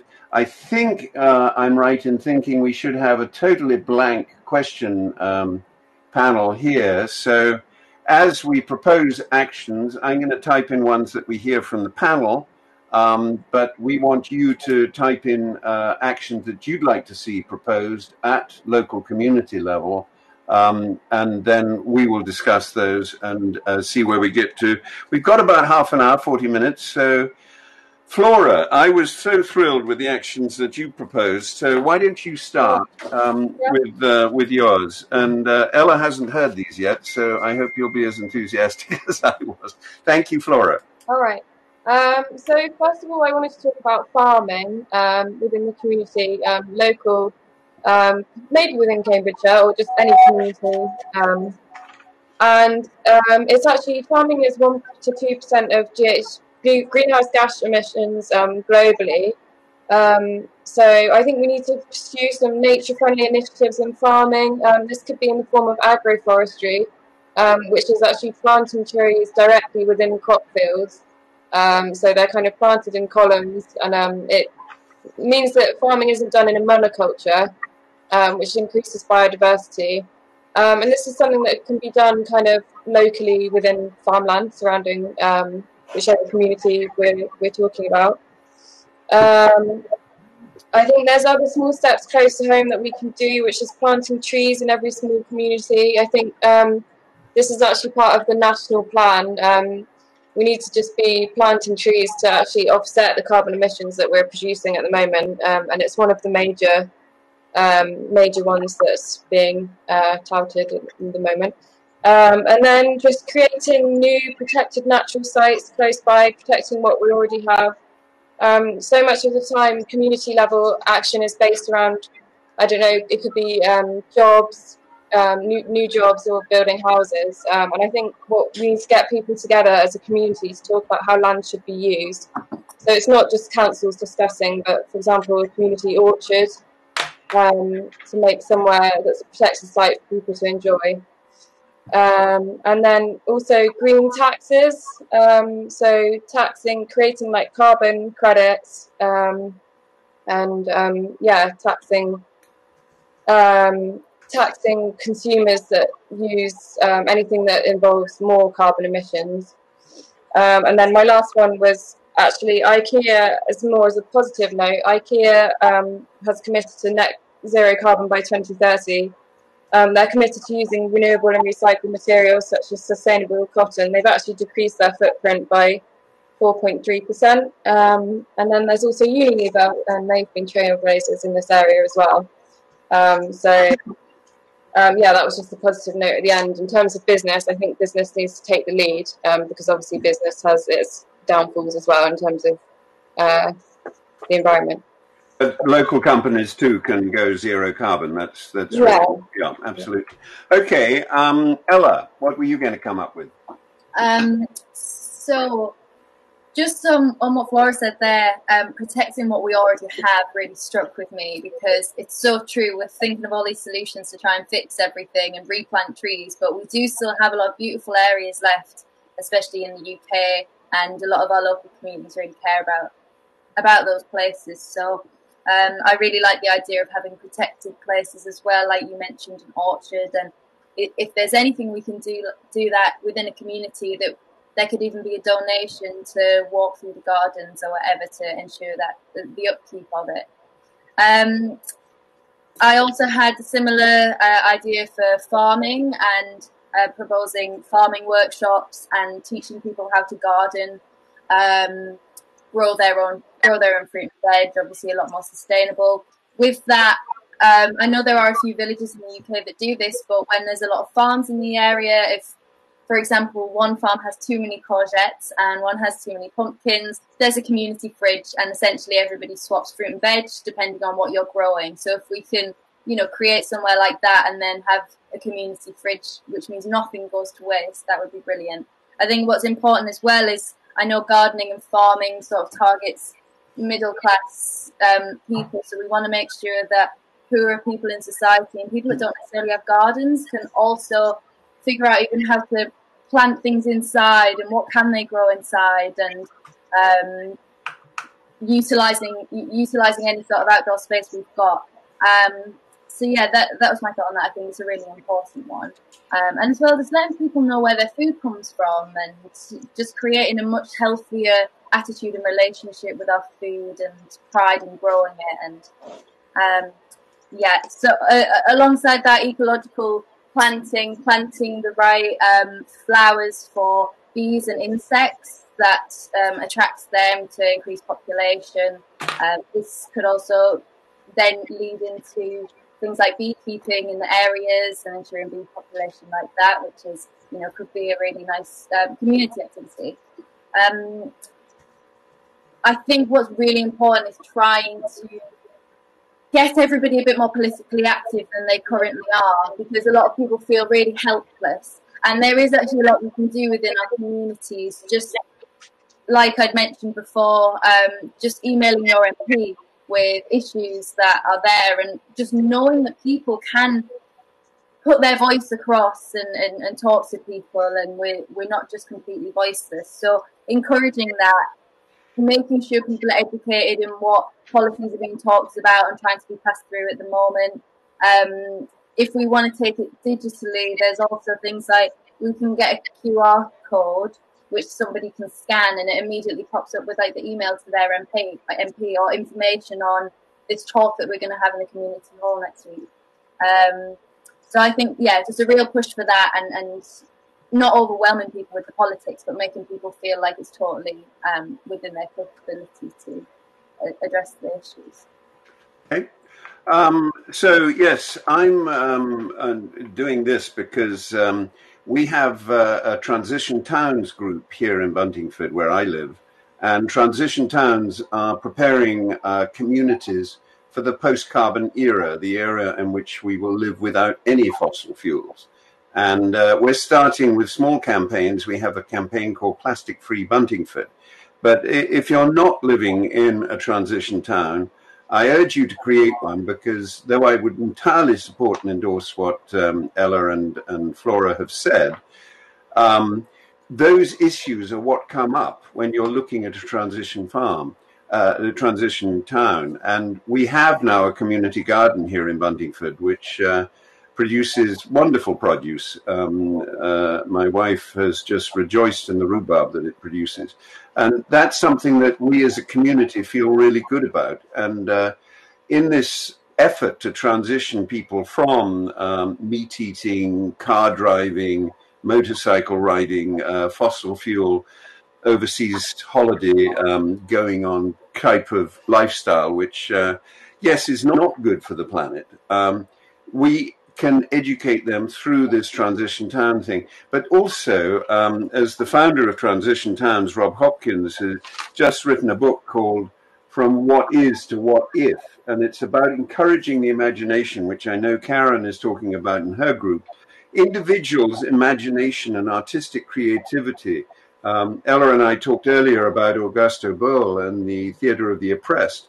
That kind of creativity is a much more powerful way to shift people's minds and values that we were talking about earlier, towards the behaviors and values that actually support a sustainable society. And Rob talks about play streets, where you actually close your street for a day or a week so that children can play during half term in the streets and cars are just kept away. And he talks about how in Tooting, which is a fairly depressing part of South London, a group created a village green and a bus turning circle and they set up food stalls and bike repair things and conjurers and bands, and created a wonderful community center just by laying a little bit of turf on the bus turning circle and making it into what everyone enjoyed as a village green. Now, that's the kind of imagination that can transform local communities, and that's what we should be thinking about. So, yes, Mary has written a suggestion for action. Local schools should be written to, and assemblies should be done on climate change. We do this on peace. Well, we did it on plastic-free Buntingford too. Also, someone has said we need to engage with local government. Now, I urge all of you who are watching this, and there's about a dozen of you, get into that question thing and start upvoting the actions that you want to encourage. It was the schools, sorry. It was engaging with schools and making sure we're doing assemblies about schools, I think is so crucial. I think that's an absolutely fantastic idea. And I was even writing an email to my school the other day suggesting me to come in and just speak to all of the kids about what's going on, because I really think so many children just don't actually know what they're walking into, and as well teachers. And I think if we implant it in the minds that young, then that's the best way to go from here. I think as well, but like say political theatre, art forms, things like that we can take into schools so that kids don't get bored with just the preaching of what's happening to the world they're about to grow up into, but allowing them to feel actively engaged and to also develop these values and ideas for themselves through play. And like David was saying, the idea of play streets and art and things like that, I think is so important. So this is one of the things we were saying is such an issue. It's, it's causing so many problems. Our situation right now, the fact that transport is so expensive and housing is so expensive and scarce, and that's really affecting the way we can live our lives and how we can sort of move forward from this. So, if we are able to get, cheaper public transport, it'll encourage more people to use public transport and sharing the carbon emissions rather than driving around in your car. And as well, businesses, again, like we say, I think it's going to take a real drive for businesses in the area to commit to becoming carbon neutral. But I think if we go through councils and governments and speak with them to try and set an incentive, this is a thing, it's business and businesses want to make money, so we need to set some sort of incentive that is going to benefit them, because otherwise it's too much of a jump for some businesses to just say, yeah, absolutely, we'll commit to it. And it's the same with the government with, transport and housing, and it's going to take a push. But okay, thanks. I'd like to, I see a question from my old friend Liam Doherty, who's taking it global in Toronto, Canada. And he says, I'd love to see action projects as a core part of the schooling experience, actual real-world engagements that have a measurable impact on our world and our communities.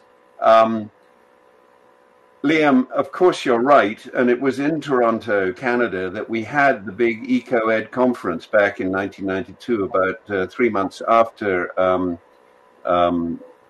the Rio Earth Summit, which was all about eco-education, and we've really been pushing it, and governments just haven't done it. We got some way down the road to, not institutionalizing, infrastructuralizing environmental education in schools during the period of the Labour government at the beginning of the century, and then it was rather ruthlessly dismantled by the Conservative government when Michael Gove was the Minister of Education here in the UK, but almost everywhere, apart from odd countries like, not odd countries, wonderful countries like Denmark and Singapore and South Korea, where environmental education is absolutely front and center in the curricula.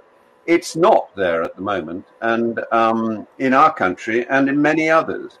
And as we said in that sketch, if we're not even educating the young people about the problems that they're coming out of school to face, then we're really doing them a huge disservice. And I think that you're right, that we can lobby local schools to take action. And if the teachers don't do it, I think we should encourage students themselves to take action, because schools are sort of a democracy, and the best schools have very active student councils. And young people who are on our panel tonight know that schools have not taught them what they know today about environmental issues. They've had to learn it in spite of schools, not in schools. And so therefore, I think it's absolutely imperative to do that eco-education. And as Liam says, action projects, taking action, growing schools, having farms in schools, all that kind of thing, is far and away the best way to teach people about environmental issues. If you try and teach them in a classroom, they retain 10%. If they read a book, they retain about 50%, 15%. If they actually go out and do something, they retain 50 to 60%. And if they are encouraged to do peer education and teach other students about it, they retain 90% of the message. So it is the most effective form of education. And I would really encourage that. We have another question from Tamara at IAEA, hands-on engagement of young people in environmental protection and the key aspects of the environment. For example, surveys of wildlife, environmental monitoring, linking these to everyday choices. They can then educate their families about that. What do you think about that and the other questions that have come up, Flora? So I think in terms of educating young people, one of the things of carbon taxing, one of the things with carbon taxing is actually it generates a revenue to the government which they can invest in services such as education. I listened to a talk recently of someone called Edward Lee, I think he's local to Cambridge, and he was talking about instead of having, there's something that's been kind of proposed as universal basic income.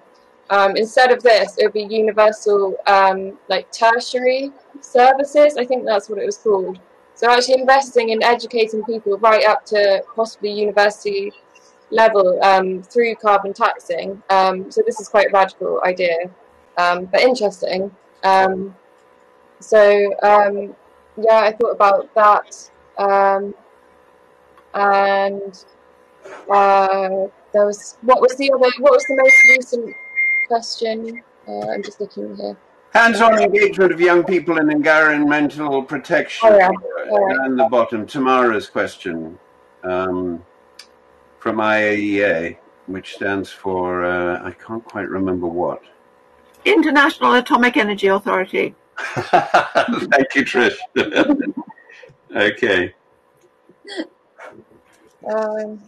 What do you think about the you know, I mean, it's monitoring hedgehogs, all kinds of things that, you know, we did with, I can't remember, there was a wonderful group that used to actually do surveys of British birds and supporting, getting young people to do practical surveys of weather patterns and bird populations and so on, all that kind of thing, which actually contributed. Al Gore did a massive program to engage young people in actually monitoring the environment as they grow up. And what do you think of that idea? Does that make sense to you? There's an open data platform called Restore I heard about, which I think is like where people feed into it, and it's like anyone can feed into it, and it's just an open data platform where people just record what they've seen locally to them, and it builds up more of a kind of feedback through different people locally and in the community to just get more interested in nature and wildlife. Great. Ella, what do you think? Have you been watching the questions? Yeah, absolutely. Just on that, I think absolutely. I think definitely the hands-on is actually about getting people involved, and it just comes back to making people feel accountable and having feeling like they're involved. I wonder if again that that's something that we can push for schools to be doing as well in their geography classes and things like that. Need to be more focused towards that and monitoring what's going on now and more the future. of geography and where it's heading. And then, yeah, as well, if we can encourage community projects where the community is leading this survey, if it can be as simple as something online and on this platform, then brilliant. And yeah, like you say, giving people a responsibility to feel like they're doing something themselves. If we encourage that hands-onness as well from young people, it means we'll have more people to go into their schools and talk to their peers about their findings and what's going on, and it becomes a bit more relatable when it's young people to young people in schools as well. So I really think that's a fantastic idea, and I hadn't quite thought of it. So okay, very good. Yeah, obviously, I would entirely agree, and I would actually say that getting young people to do arts and drama about these issues and exploring them through theatre, which is what we've done for 40 years in Peace Jar, using theatre techniques like forum theatre, which you probably know about, Ella. Yeah. That's you know, a great way of exploring these issues. But I think, you know, Flora and both of you have been talking about lobbying and writing to your MPs. I think this absence of environmental education in the formal exam and curricula is something that you really can take on at a local level and get schools to take seriously. Now, my niece married a teacher, and he told me the other day that he just read an article about the 200 things that someone had suggested that he ought to be teaching that weren't in the national curricula. And he said, as a teacher, you know, we look at these things. You've got to teach about peace. You've got to teach about food. You've got to teach about sexuality. You've got to teach about, you know, all these things that people feel, population growth. You know, this is all stuff that you've got to teach about. And if they taught about everything that everybody feels they should teach about, there wouldn't be any space left in the curriculum. However, I told him that the one thing that you do need to teach about is the fact that this world that we're living in at the moment will likely disappear or become hugely polluted and uncomfortable to live in unless you teach them about this issue. And he didn't have an answer to that. So I think that that's probably something that we really need to pull out. Now,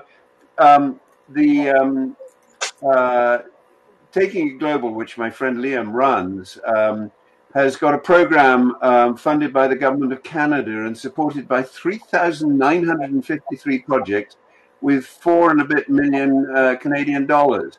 That's a whole lot more than any local program that I've ever heard about. Maybe in a rich place like Cambridge, you have programs like that. But do you know of any, Flora? I don't know. I would like to hear about some. I know there's the Wildlife Trust that runs. So Wildlife Trust, that's the one I was thinking of. Yeah. There's something really nearby to where I live, and they do like events every now and again. But I think there could probably be more. Yeah, I don't think the Wildlife Trust is nearly as well funded as that, but they were the ones that did all that monitoring. Yeah, and the young sort of bee. There was a whole thing going on bees that they did, which was terrific. But those kinds of things, I think, are really wonderful. So yes, there's Rising Youth for more information. There you go. Now, we have just heard that there is a prize offered by Prince William and David Attenborough for a massive amount of money over the next 10 years for projects that are going to help save the planet. So do we have any entries?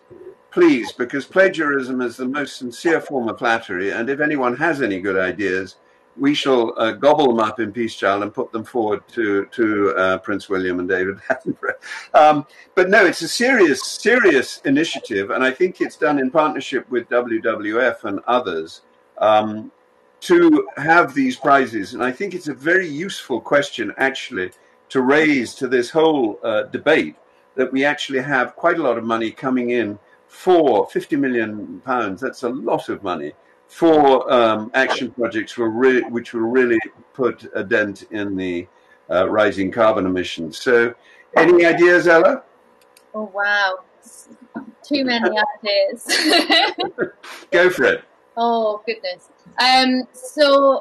Well, I actually just quickly wanted to just address a question which was about the reduction of packaging, actually, only because I saw a town did this. They all went shopping on a Saturday, Sunday to their local supermarket, scanned everything through, and stood at the end and took all the plastic from their food and anything that they needed to put. They brought glass containers, and at the end of the weekend, there was just so much plastic left in the supermarkets, which they'd encouraged them to push for less plastic packaging. And it was quite powerful, so I think that's a really fun thing to do community-wise that could sort of tackle that packaging. Yeah, we've done that. It's called a great unwrapping. Great unwrapping, that's what it's called. Such a good idea. I love that. In terms of initiatives that we can give prizes for, can we encourage things like thinking of or doing more research into, for example, nuclear energy and green power? And I think all these conversations that we're still having, and even some of the most intelligent people in this debate are still talking about and discovering, it might be best to go into that territory and get as many minds as possible from across the country to do their research and find their things and interview people and do their digging. So I think something like that would be a good idea.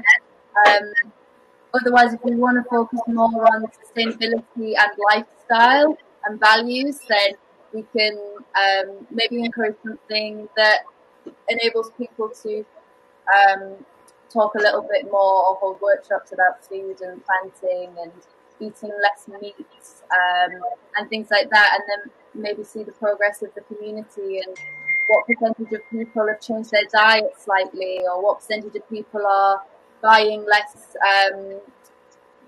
vegetables in plastic wrapping, things like that, and maybe it can be a project for the kids, or even just for their parents and their immediate family. How much can they influence the way they change their habits and their lifestyle that will benefit the environment? And it could be a project about different ways the kids have tried to. Okay, Ella. Does that make sense? It does. I mean, I do think that the lifestyle and values that you're talking about is something that can be generated locally. And the opportunity to generate things like that locally is what Transition Towns is all about. But I'd like to recast that idea into a sort of umbrella project, which is, why don't we push for local Green New Deals, Because there's a fellow here who's asked, I can't remember who it is, but pressure on companies to commit to decreasing their carbon footprint and their use of plastic through buying shares and speaking to shareholders, and threatening to do boycotts, etc. We can do that locally. Yeah. I think that that's something that we could actually create a Green New Deal for Buntingford and, generate our own strategies for recasting the values of our community in a sustainable way. Now, Cambridge is the fastest, one of the fastest growing economic areas in Europe. And I think that you can look at the Science Park in Cambridge, and even a place like Middlesbrough, Ella, which is where you're from. Those community-based actions have a Green New Deal for the Northeast. Yeah. Brexit goes through without a deal, you might lose Nissa. You need a Green New Deal for revitalizing that area. Yeah. To be honest, I'd never really thought about it area for area Green New Deal, but absolutely, as communities, we can do the research and contact businesses and push for a real New Deal, community by community. I've been reading a chapter of On Fire by Naomi Klein, and there's a little chapter on stop trying to save the world all by yourself, and this culture of us all almost trying to pin. I know we're talking about lifestyle change and it is things like that, but also it's really important not to beat yourself up for one thing that gives you pleasure once a year. And if you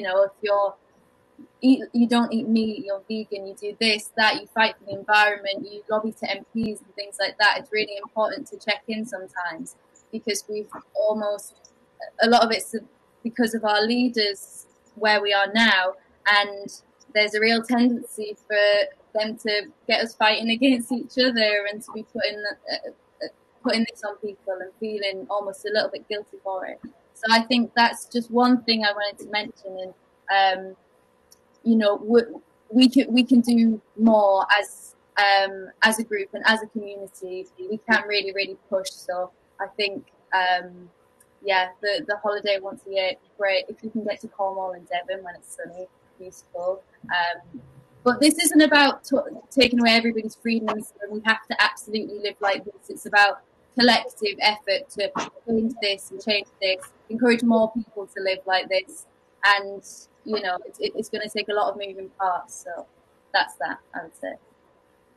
Yeah, I was just thinking about carbon vouchers. It could be possible that we have like a carbon voucher system. I think this could possibly be quite unpopular with some people who want to fly more, but I mean, it could work and it could be something that could be implemented. So yeah, carbon vouchers is something that could be explored more. Yeah, carbon rationing. You raised that before, so that everyone would have their own personal carbon budget, and if they chose to spend that on one foreign holiday a year rather than... it would be to businesses more as well. So I don't know whether there's businesses that use like vast amounts of air miles or not, but possibly. But yeah, sorry, carry on. Yeah. No, I think that's a really serious one. We're, as I say, we're coming to an end. So what I would like to do is to go back over the local actions that we've thought about. I think when we come back into the plenary, we have a very short time to report back from this group. Can I ask you each, Ella and Flora, to choose two of the things that we've raised and just propose them, and then I will choose two as well. This idea of local transportation has come up in a couple of questions, which I think, is clearly something that can be managed locally. Introducing more bike lanes, more footpaths, encouraging people to build green spaces, community gardens. That would be all part of my Green New Deal idea. So that would be local Green New Deal would be all part of the planning there. And I think that that's the kind of imagination that Rob Hopkins is looking for in his What Is to What If. And it's all generated by the imagination that we've been seeing here. I wonder which of you, Flora, Ella, would like to focus on the values and the lifestyle issue, because that's obviously something that came up in the earlier discussion as something that our generation has got wrong, and which your generation, I hope, will get right. And this whole intergenerational dialogue was kicked off, as you know, by Lauren, and she said, we are the tolerance generation. We don't, those filters are not on our eyes anymore as they were when I was growing up. So I think that that's something that one of you should talk to, because I think that you are emerging with different values towards people of different color, LGBTQ, all this, these different things which are absolutely natural to you, as well as the idea of being a digital native, because that is a different thing. So got a few more minutes. Any other questions that have come up from anyone? Yeah, I really love the idea of black marking of green kiting companies. So this is from Roger, who said, how about a green kite mark or a black mark on companies? And I assume you mean whether they are carbon neutral or sustainable. And there's just a really simple icon that has to be public, that has to be printed on whatever product or whatever business. So I wonder if that could work. And then that's an immediate visual thing for someone to pick up a product and be like, oh no, it's black marked. I'll definitely go for this one. It works, but I like the idea of it. Yeah, I was really going to talk about low energy housing too, because I live in a low energy house, and it's so blissful, having lived in a very big old drafty house, to move into a house where you actually feel warm when you walk in the front door, and it's just nice to know that you're not burning up the planet by keeping yourself warm in the winter. And passive houses you could almost keep warm on body heat. So that is an incredibly good idea. And I think I'm right in saying that housing standards in Sweden and other parts of Scandinavia are much, much higher than they are here. And all new houses have to be built with ground source heat pumps and so on. And those kind of housing regulations would massively decrease the carbon footprint of housing. And again, that's something that local authorities can introduce as a local initiative. And I do know that the city of Malmo in Sweden was looking to go totally carbon neutral by 2025, which is about 10 or 15 years before the rest of the country. And that's the kind of local initiative that we should follow in our communities. So that would be in contract with buyers of the land and developers. It would have to be enforced before anything is agreed, essentially. Absolutely. It's a planning regulation that's very easy to impose. And we know that we've got to build a lot more homes in the UK. So that's an issue.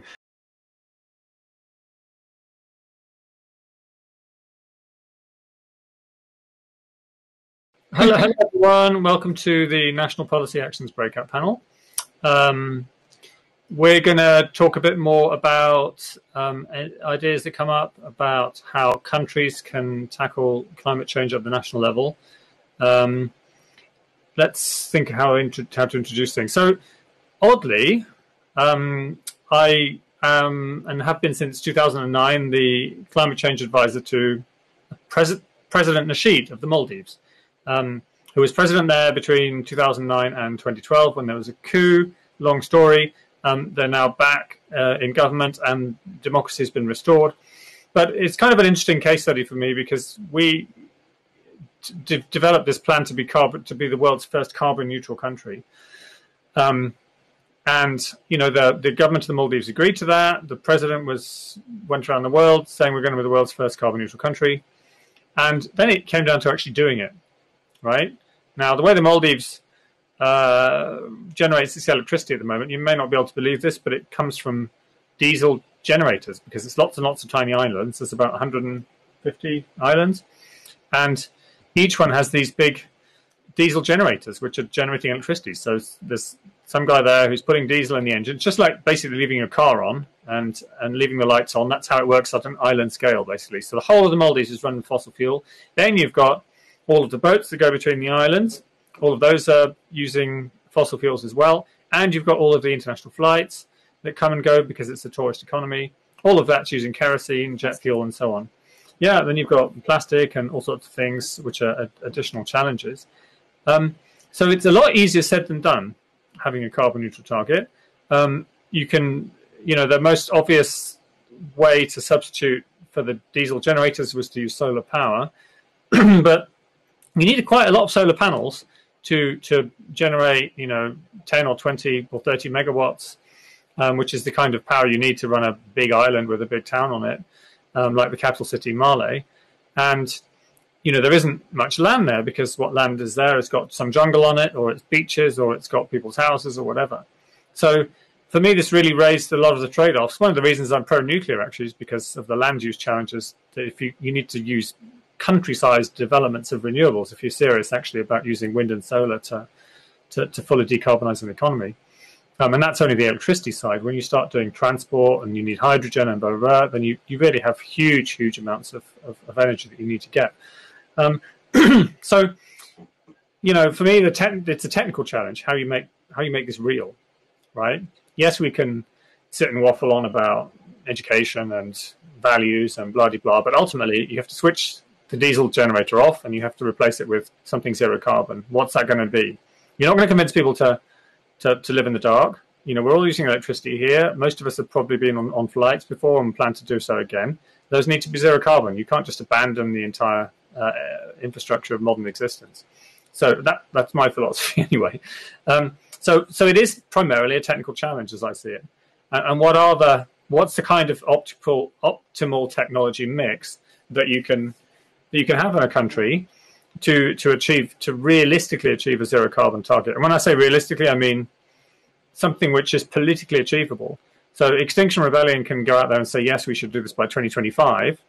That means that the majority of the country will lose their jobs, right? That means people will be in the streets rebelling against it. I'm old enough to remember back in 2000 when the truck drivers came out on strike because of the increase in diesel. So just a small environmental tax that applied to that, and they were blockading the refineries. They were, the whole country was going to shut down. A similar thing happened in France when you had the so-called gilets jaunes, the people with the yellow vests who came out protesting against climate change policies because it was affecting their jobs and their livelihoods as working people. So whatever you propose has to be politically realistic. And what seems politically realistic to you as an activist on the street isn't the same as what's politically realistic when it comes to winning votes and winning elections in a democratic country. So that's kind of setting the scene. For me, all of these questions are really key, that the sustainability question is political as much as it's technical, as much as it's sort of philosophical or environmental even. Estelle, Rosa, do you have any thoughts to help kick us off, really? Yeah, well, I always thought we should address the issue of rewilding as well, because you've been working a lot in that at the moment. And it's definitely a big issue because it's all for keeping ourselves alive, but we also need to keep the animals alive and everything that keeps us alive.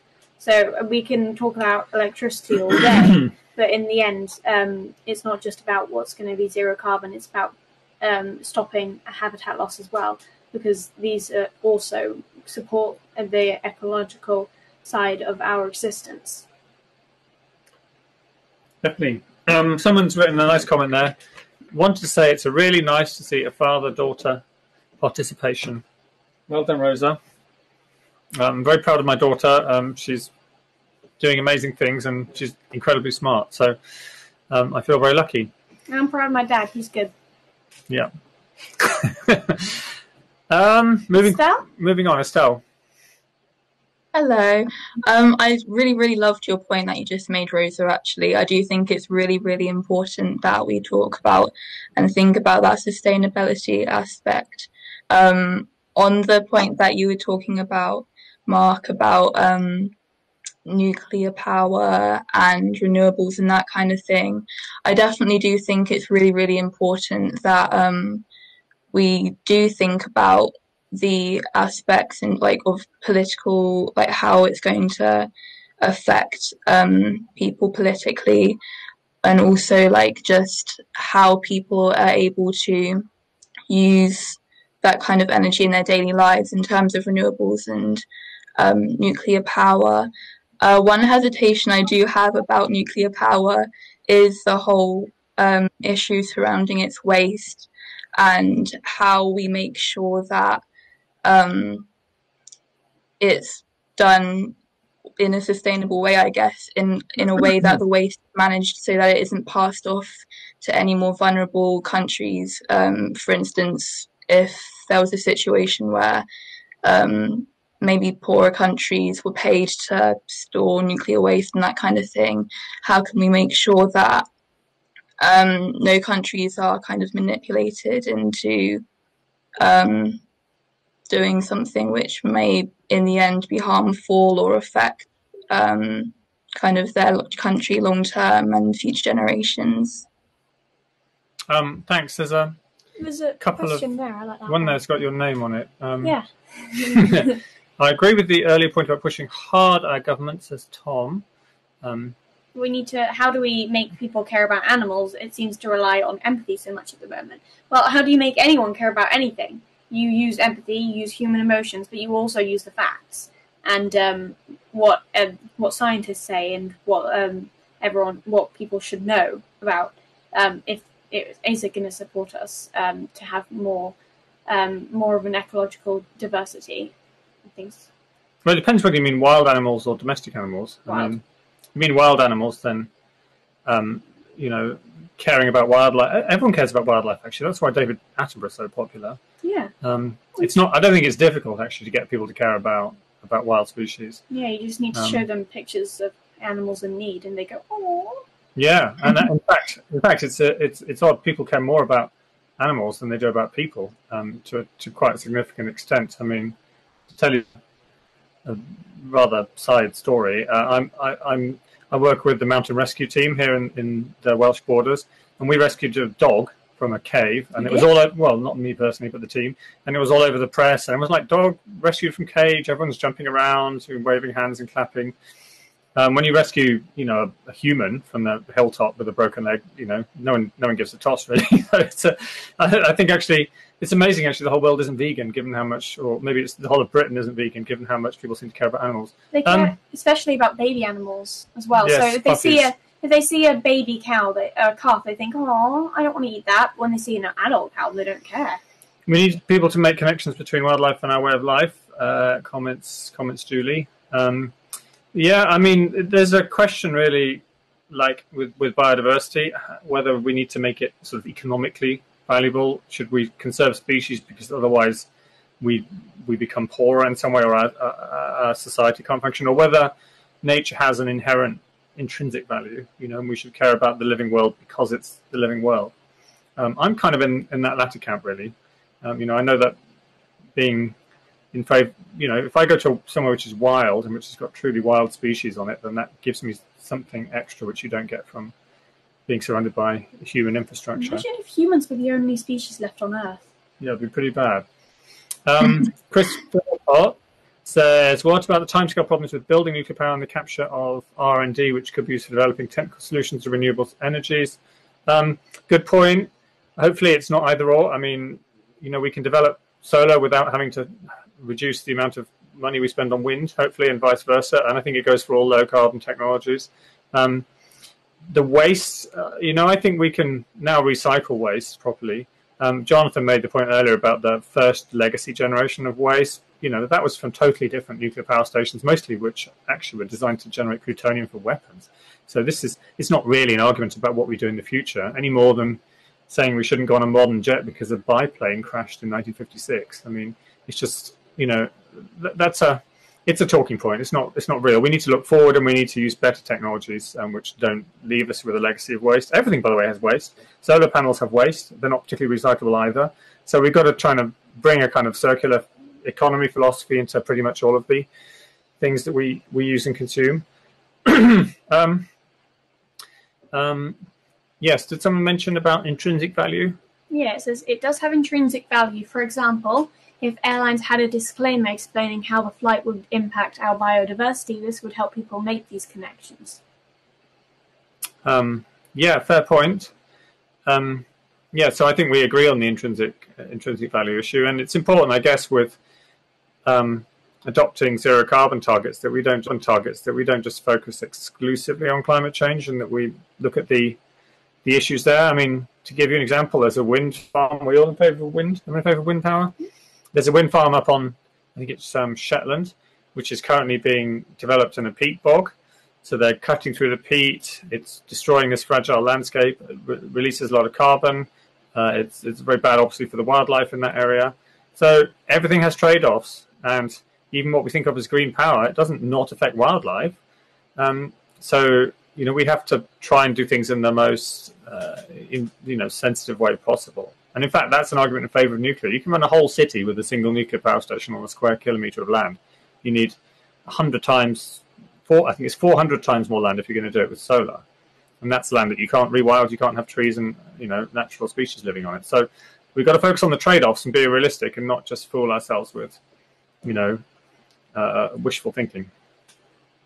But I do actually have one comment about something that's been said in terms of the value of that people place on kind of animals and the connection people make between animals and the environment and themselves. I do feel that there are a lot of people who do place a lot of value on the environment, and they do see the connection between their own life and the lives of animals that are produced farmed for meat and that kind of thing.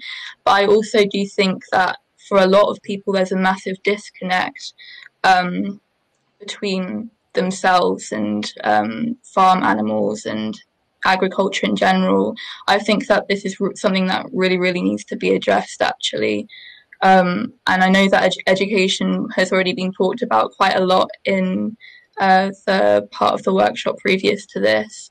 But I think that through education, not only for school students, but also for the general public, we can really start to make sure that these values are something that a lot more people have access to, if their parents or family don't necessarily have that as something that they bring their children up with. Because I think that in terms of meat production, as I think that you, Mark, may have brought this up slightly in the workshop previous to this, in terms of meat production and that kind of thing, I think there is a massive harmful effect on the environment, which is quite often ignored by a lot of people because of maybe lack of education about the more sustainable ways it can be gone about, or just lack of education on the actual negative effects it's having kind of thing. Yeah, would you eat fake meat, laboratory meat? Well, I was raised vegetarian, so I don't think I'd ever eat. That's all right then. If you're already vegetarian, then I can. Well, the thing is that we need the carnivores to have some kind of product that they can that tastes meaty, is sufficiently satisfying, but doesn't have all of the environmental and animal welfare downsides of actual meat. So I don't know whether lab meat is ever going to be a sufficiently scalable thing, or even protein production that's done industrially, like corn and things like that. But they're like an order of magnitude better for the environment than actual livestock production. So rewilding needs huge areas of land, and that means getting the sheep off. And livestock are a big problem. So we've got another 2 questions. Couple of questions. Okay, how can we steer the? Hold on a sec. How can we steer the government towards a more electric future and make gas obsolete? i.e. to subsidize probably and encourage people to switch to heat pump and from gas boilers. Yeah, actually, we're in a rented house here, and we're right in the countryside, and we're not on either the gas. We're not on the gas grid. So, in fact, this house is run using oil, which is even more carbon intensive. It's not a house, so I can't do anything about that. But we need pretty much all of the properties around here, and in fact most of Wales are run on oil, and it's a huge source of emissions. But it costs thousands of pounds to get a heat pump installed. So, for people who don't have much money, which is the majority now, how are you going to get this through? It has to be incentivized by government, I think. And the policy here has been just really woeful. I mean, even they should basically make it illegal to put in new gas boilers. They should always be replaced now with heat pumps to have an electrification program. Exactly as who is it? Dorothy says. Yeah, completely agree with that. We've got to switch away from fossil fuels, gas or oil, into electric power, and that goes for heating as much as it goes for transport. We do actually have an electric car, at least, which I don't let Rosa grab the wheel of in first video. I'm not sure about that metaphor. Chris comes back there and says, Chris Philpott, this is, do you think that the green recovery should involve a massive investment in education and training and technical skills, which you'll need for renewable energy development? This would mop up youth unemployment, so apprenticeship schemes, things like that. Certainly green jobs is a big talking point. Any thoughts on that, Rosa or Estelle? Estelle? Carry on. Okay. No, I was just saying that I do think that education on renewable and encouraging youth to get more involved in that kind of education, as well as more involved in efforts to improve the environment, are really, really important. Luckily, we do have lots and lots of youth who are just generally interested and passionate about it, but encouraging youth to get more involved in the renewable aspect and learning how they can be part of the change, I think, is really important. But I think it's also important so that there's an understanding from a lot more people about the actual change and the actual action points that need to be taken forward, so that the change that needs to happen can actually take place. because if most of the population simply are passionate about it rather than actually having the facts, there's still the issue of people not knowing what issues they need to push with their local government or government in general and that kind of thing. So I do think it's really important. Tom contributes another thought about the nuclear issue. The poll shows that only a quarter of the audience today believe we need nuclear energy. So, Mark Rose, if you believe in nuclear energy, how do you convince your fellow Greens? Well, that's been the story of my life for the last 10 years, really, and I found that you can't. People believe what they want to believe, damn the science, and I found it particularly ironic that the people who claim to be most concerned about climate change are the same people who continue to oppose one of the most promising sources of zero carbon power. I mean, go figure. And they come up with all sorts of arguments to justify that belief about waste or about Chernobyl or about Fukushima, accidents, radiation. You can tick off the list. But actually, when you look at all of those issues, as I said in response to what Jonathan said, they are trivial. They're either solvable or they're not even real in any scientifically definable sense. People think that, 1 million people died at Chernobyl. How many people died at Chernobyl? 10. No, actually, it's about 50. How many people died at Fukushima from the radiation? Well, 18,500 people died in the tsunami, right? So that's where the people died. Nobody died from radiation. So, but the thing is, these from radiation. So, but the thing is, these are anti-science myths which proliferate in the environmental movement, just as anti-science myths proliferate in other political movements because they happen to support beliefs that people already hold. We're all human, and we're not. It's very difficult, I think, to change people's minds about things that they believe in so strongly. There's no way I could, however many pints of beer we consumed, that I could change Jonathan's mind about nuclear. And to be fair, couldn't change my mind either. So we either have to agree to disagree, which is a problem because we either build them or we don't. And if we shut down, like if you look at what's happening in Germany, they're shutting down their nuclear power stations, and that means they're dependent on coal now until 2038. They've just agreed to keep coal open for another nearly 20 years. Is that good for the climate? Hands out. Maybe we should do a poll on that, whether Germany should coal-fired power stations rather than its nuclear power stations. And who is it that was campaigning to close down all of the nukes and keep the coal open? By default, it's the Greens, the Green Party. So I find this whole thing at a logical level completely bizarre, but it is what it is, and I have to not get so obsessive about it that I forget all of the good things that environmentalists have managed to achieve and continue to achieve. I don't vote Green. I can't bring myself to vote for the Green Party because of their anti-science stance on this and other issues, but I support Extinction Rebellion, and I work with a lot of climate activists on these kinds of things as well. So it's just tough.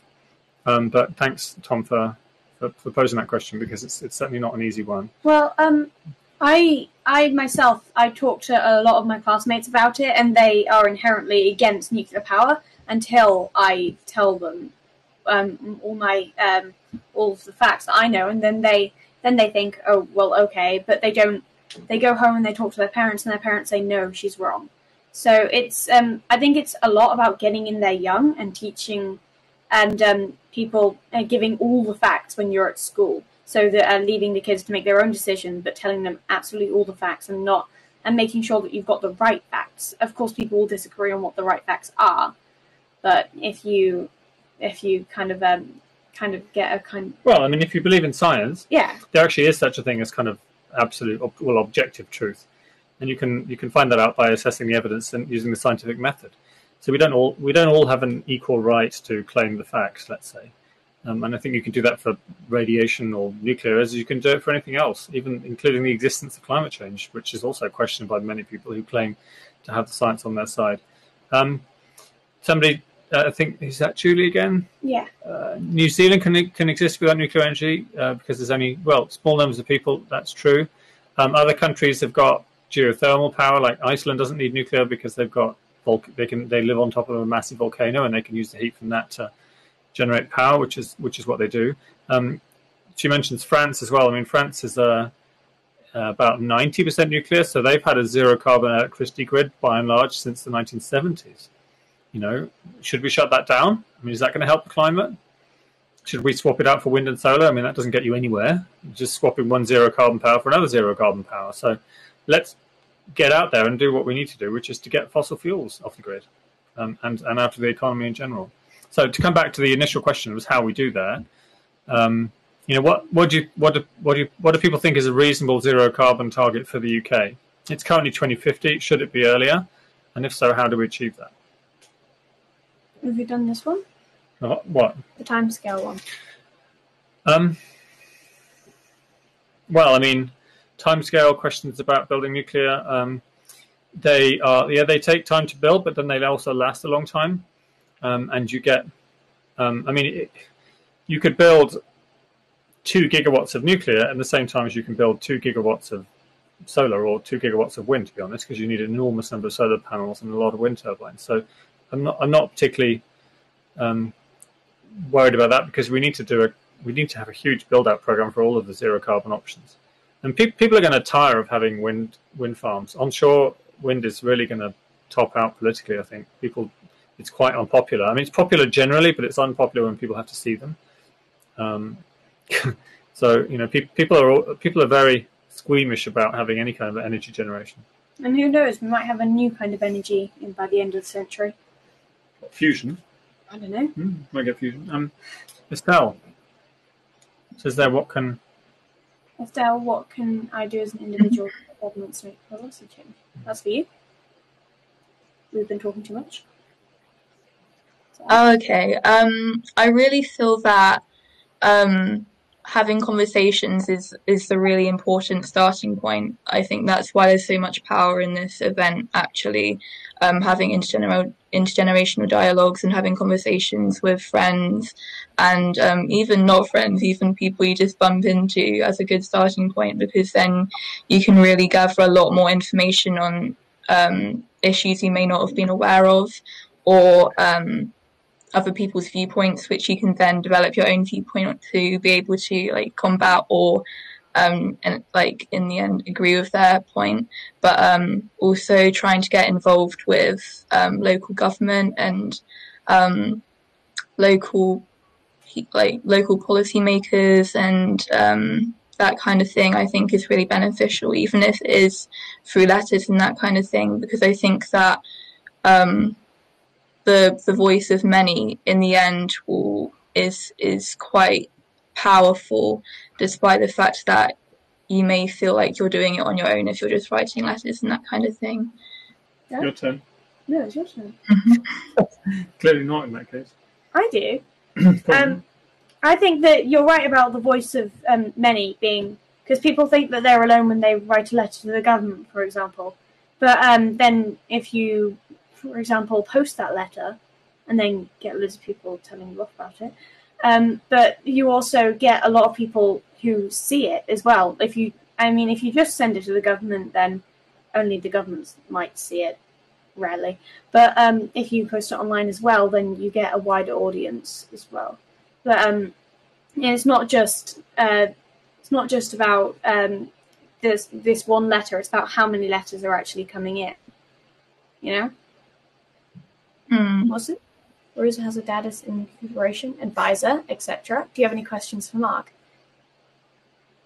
Do I? I don't know. Shouldn't think so. Yeah. Do you think that you've influenced me?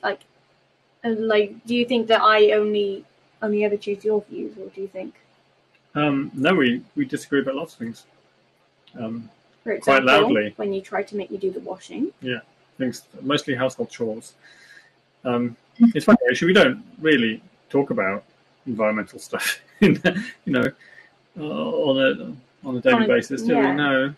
I tried. She hasn't read my book, which I tried to get her to do. I read the last chapter, and that sums the whole thing up. Let's skip to the good bit. Yeah. I did have a final point, if we have a bit more time.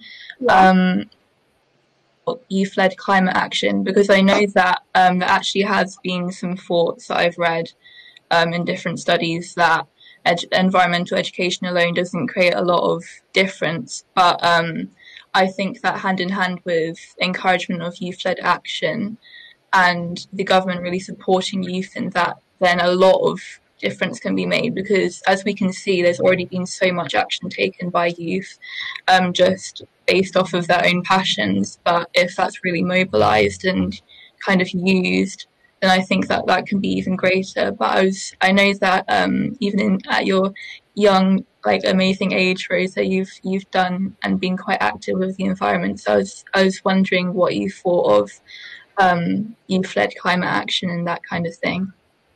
Well, I think it's really powerful, especially because if you say, this is my future, I don't want you to mess it up for me, to the adults, then they can't say that they don't care, because we're their children. You know, they can't say that they don't care about their children.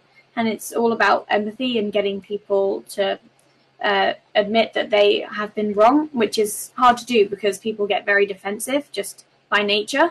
So it's not about blaming people, it's about fixing it. And I think that youth-led things do that a lot as well, because when adults apologise, that's great and all, but it's not just about saying that we need to blame everyone. It's about making sure that we change the road that we're going on. I've got another question. Youth disobedience can be harnessed to change government policies on climate change. Is that?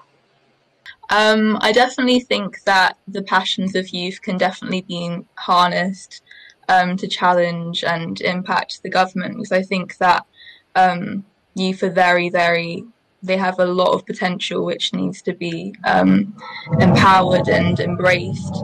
So yes, I guess I don't really know what you mean by youth disobedience, because I feel like youth, they're in that stage of like growing and discovering and that kind of thing. But I definitely think that youth can be empowered and embraced to be able to create Extinction Rebellion. Well, the school strikes, maybe. Yeah, that was disobedience. You weren't allowed. Were you allowed to go off school? No. No, I mean the head teacher wasn't keen at all. Nope. So, it's not for me to say. I mean, I actually didn't want you to take too much time off school. I mean, school is a privilege. There's a lot of. I have quite, I don't know, mixed feelings about it. I mean, I think what Greta Thunberg's done and the school strikes movement has been amazing. But at the same time, going to school is a privilege that a lot of kids in the world don't have or don't have easy access to, and being educated and so on. So striking off school, you could do it. You could do it for a bit, but that, it's just like striking off your job, I suppose, except with bigger consequences for your future. Well, it's consequences for your own future anyway. I mean, when you strike off your job, your people who don't have that job might think, "What are you doing?" It's the same with school, I suppose. You know, I mean, some people don't have jobs, and somebody strikes off their job, they could think, well, you have that privilege to be able to earn money, but why are you striking? But I think it's completely necessary for a time with schools to get the attention, and then to lobby governments and things. So as soon as you have the media attention, that's when you can make the real change. And if you're not being listened to, you have to take drastic action. Like, you don't, for example, nobody wants to, well, I don't think people want to cause damage to places, but other people take advantage of when people are doing peaceful protest and start looting and being horrible. Dad? Mark, are you comfortable with the high long-term costs of dealing with nuclear waste? Yes, I am. Explain. Oh, explain. Okay. They shouldn't. You don't. The thing about nuclear waste that people forget is that the longer you leave it alone, the safer it gets until eventually it's completely safe. Radiation has a half-life, depending on what it is, and the more highly radioactive something is, the shorter the half-life, and the quicker it becomes safe. So, in some ways, radioactive waste is better than conventional chemical toxic waste, which has got maybe things like mercury and cadmium and things like that, which remain toxic for all time. So I think it's a non-issue. Can anyone think of anyone who's been harmed by nuclear waste ever? I can't. I mean, and the legacy waste is not being well. it's a problem we should never have come about and which won't happen again in the same way, but there's lots of bad things which were done in the 1950s, which we're still dealing with.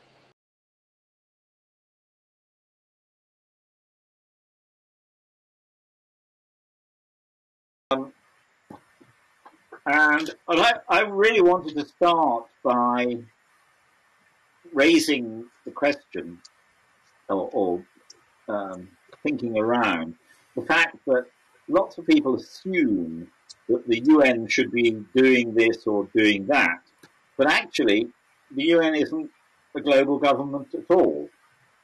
It's sort of a civil service directed by 193 member states. And whatever it decides, or the 193 members decide, then for anything really to happen, it has to go through a process of each member state ratifying what the UN is suggesting. You know, so I wanted to start by asking, how vital do you think this international body actually is to direct, though not drive, action, or should it be supplemented by something else or something more? Jonathan.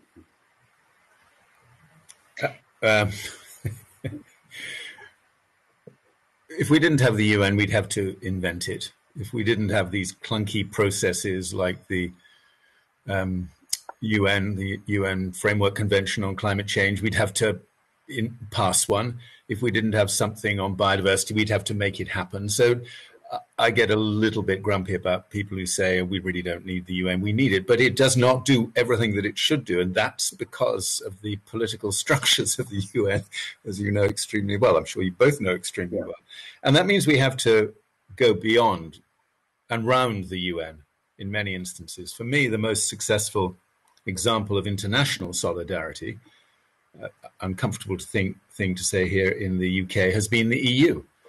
And the EU has always made it very clear that in order to get agreement between the 27, 26 nations, we would all have to give up some of our sovereignty. We would just have to agree that to get really effective, impactful decisions across a huge bloc, 500 million people, we would have to give up some of our sovereignty to make those big things happen. We can do that in the, well, we could do it in the EU. We'll never be able to do it again. Very difficult to do that at the UN because there's no such agreement because of the way the Security Council works, which essentially blocks pretty much every sensible thing that ought to be happening. What do you think, Lauren? Well, I think that the structure of the UN has massive implications on what it can do and what it can't do. And I think that I agree with Jonathan that I think it is frustrating when people say we don't need the UN or we should do, the UN should be doing better, because yes, the UN should be doing better in lots of ways, but we need to acknowledge the fact that for all of the member states to interact, for us to have NGOs, for us to have the system that we do have is a good thing, but that's not to say that it's at its optimum level. So in terms of dealing with the climate and ecological crisis, I think that more cohesion is needed within the structure of the UN. I think that member states need to be prepared to be pushed in a non-political way. And what I mean by that is, I think a lot of global leaders at the moment and historically have acted in ways in which they've only responded to issues when they feel there is political pressure on them. So first of all, I think the UN could be involved in putting that political pressure on in terms of its ability to shape the involvement of member states. But I also think that the UN is incredibly important in terms of mobilizing conversations. So for me personally, I think we need to utilise the UN's power in bringing forward conversations and in getting the ball rolling on starting to create cohesion between member states. I tend to agree, but when we look at the ecological crisis, and Jonathan knows this better than I do, but we've both been around while our hair has grown sparser and greyer. Going back to 1972, I first got involved in talking about climate change in 1986. Jonathan, I think, was a little before me. And this agenda has been there and has been talked about by activists, by NGOs, a little bit by governments. We signed up to lots of things in 1992. We've signed up to things since. But while there has been progress, I think the question is, why are we still floundering about in the dark in a lot of ways when we actually have many of the solutions to hand? I don't know what you feel about that. What do you mean by many of the solutions? Well, I actually think we know how to decarbonize much of the world. Yeah, we know what we need to do to preserve biodiversity, but when it actually comes to doing it, we're still floundering around in the dark. So what's stopping us, do you think? Perhaps Jonathan would like to comment on that. I mean, he's probably more dented by it than I am. Well, I joined the Green Party in 1974, so there are a lot of dents along the way, that's for sure.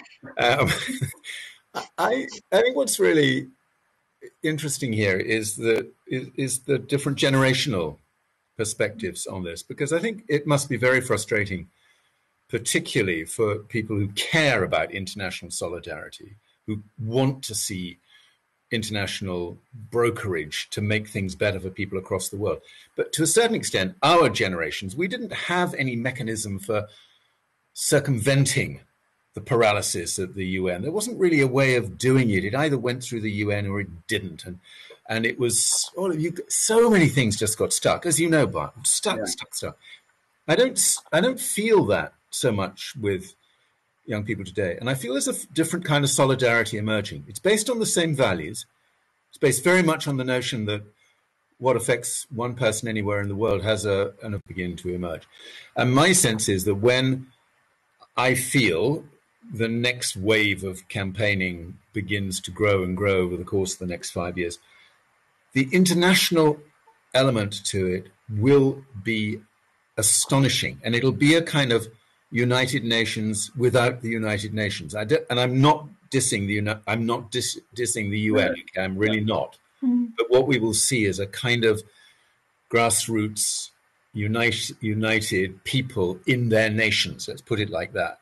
Do you mean sort of bottom up, top down leadership? Absolutely. Do you see also a role in this for, let's say, for example, the most powerful NGOs in the world's faiths, who over the years I've been working in this, I have felt haven't played the part they really ought to have done and could have done. What do you think about that, Lauren? I think so.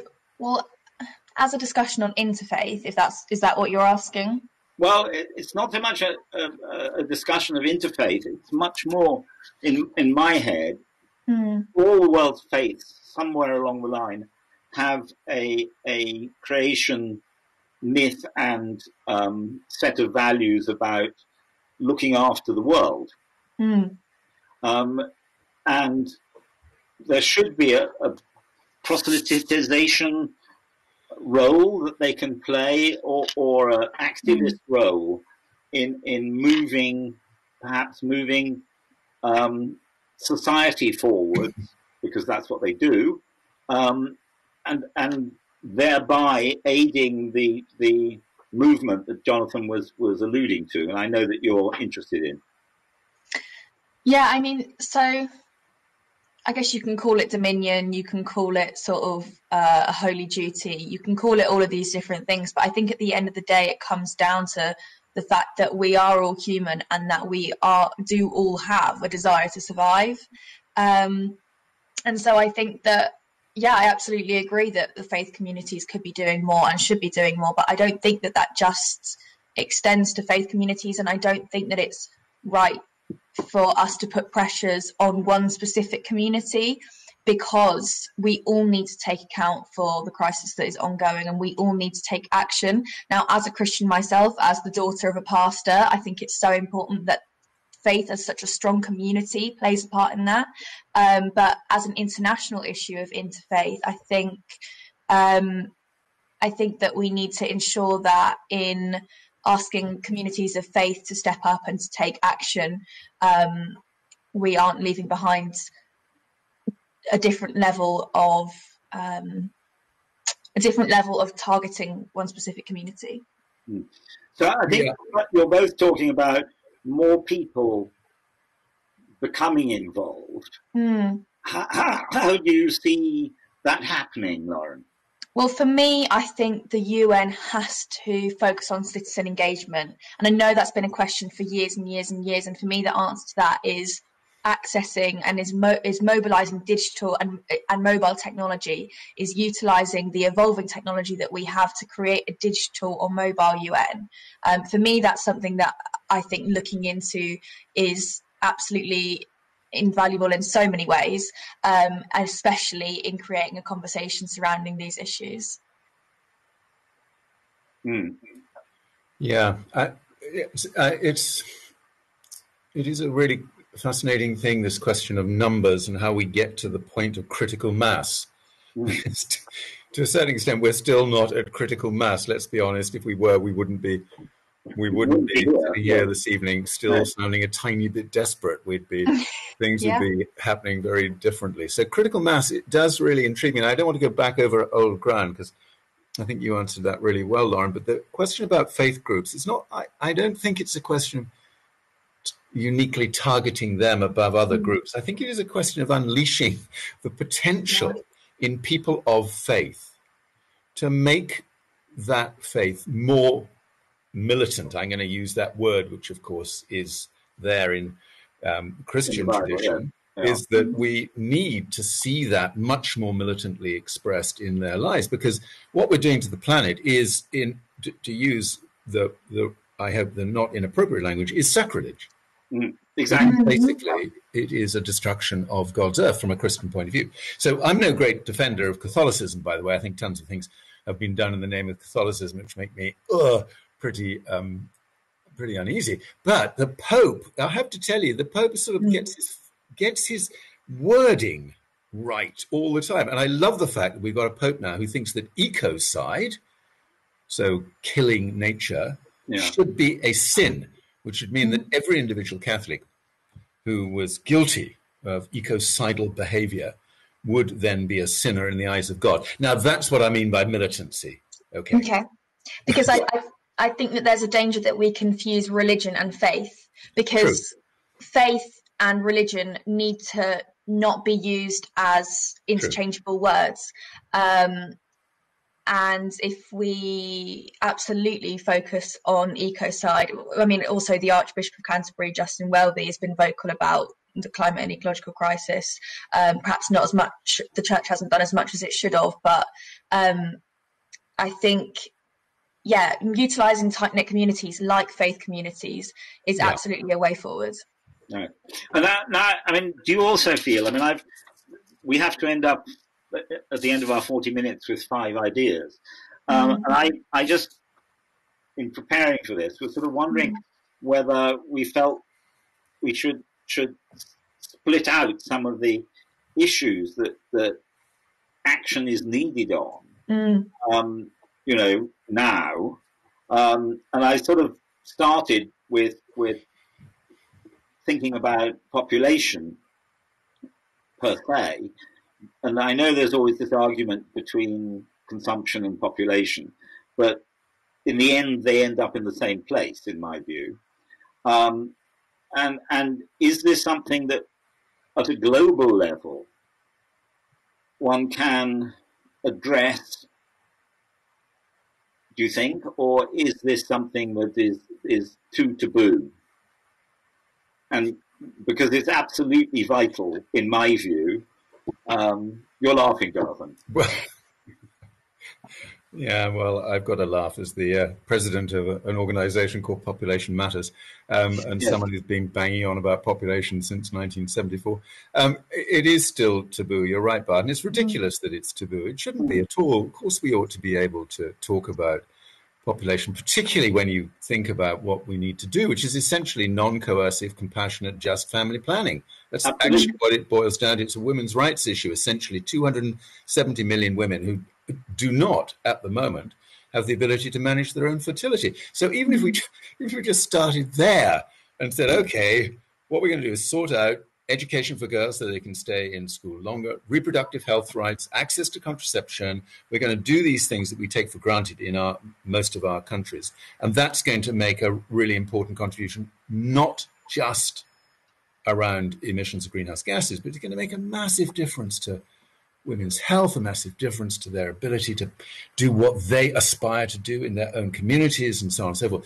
So the fact this is a taboo subject still, it just completely baffles me why a lot of greenies, a lot of environmentalists won't talk about it for fear of being accused of being some kind of sub-fascist zealot. I think for me the reason why it's a taboo subject is because historically women's rights and reproductive rights have been oppressed, and so I think you talk about controlling population and people immediately start to worry about things like the Chinese one-child policy. People worry about these things, and I think that it's not necessarily logical reaction but an emotional reaction to the idea of controlling women's bodies, the idea of controlling reproductive rights. I think that's where that's where the taboo comes from. I think to move that towards an environmental conversation is absolutely necessary, but again I think it's a conversation that, because people aren't having, people are unaware of the fact that that it's related to the climate and ecological crisis so inherently. And so I think that having the conversation is absolutely important, but we need to make sure that we go about it in a way that's actually positive and not going to scare people off. Can I just ask, Lauren, you're A, female, and B... That I am. Cool. So is any of this touched on in your PSR lessons? I don't know what it's called any longer. I feel like for me it grows by an initial every single year I take it. Yes. So you'll be learning by the whole alphabet, but is it discussed what size of family you might want to have? No, not at all. So maybe that's an area for education that we could be thinking about. Absolutely. Yeah. I think so much of this boils down to education and the way that we go about having these conversations. And it just needs to become more of a part of the global conversation. And for me, the way we go about that is through grassroots projects, is through a digital UN, is through NGOs that are having these conversations on the grounds, because they affect real life people, not just those at the top who get to hear the policies and etc. But much as I'm loving this conversation, are there 41 other people in this breakout group? And if so, are we tracking what questions they're asking? Well, I am watching. Yeah. You are? Okay. What is being asked? Yeah. In fact, there was something being asked. It's something from, I think, Glenn.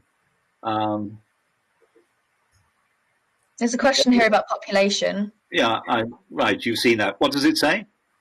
On population, what about the empty planet concept?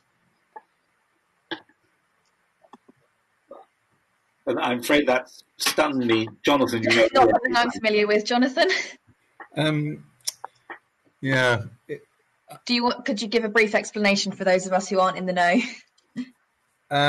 Well, there are various extremes of the view about overpopulation, as it were, and historically there have always been people who say that the problem is all to do with humankind, and actually the planet would be a wonderful, wonderful place without any human beings on it at all. I have to say, I do find this argument not particularly helpful. I think that in a way, wherever you go in the population discussion, as Lauren was saying, don't talk about things like population control. Don't open your mind up to extremist views. Don't let people sort of use these extremes.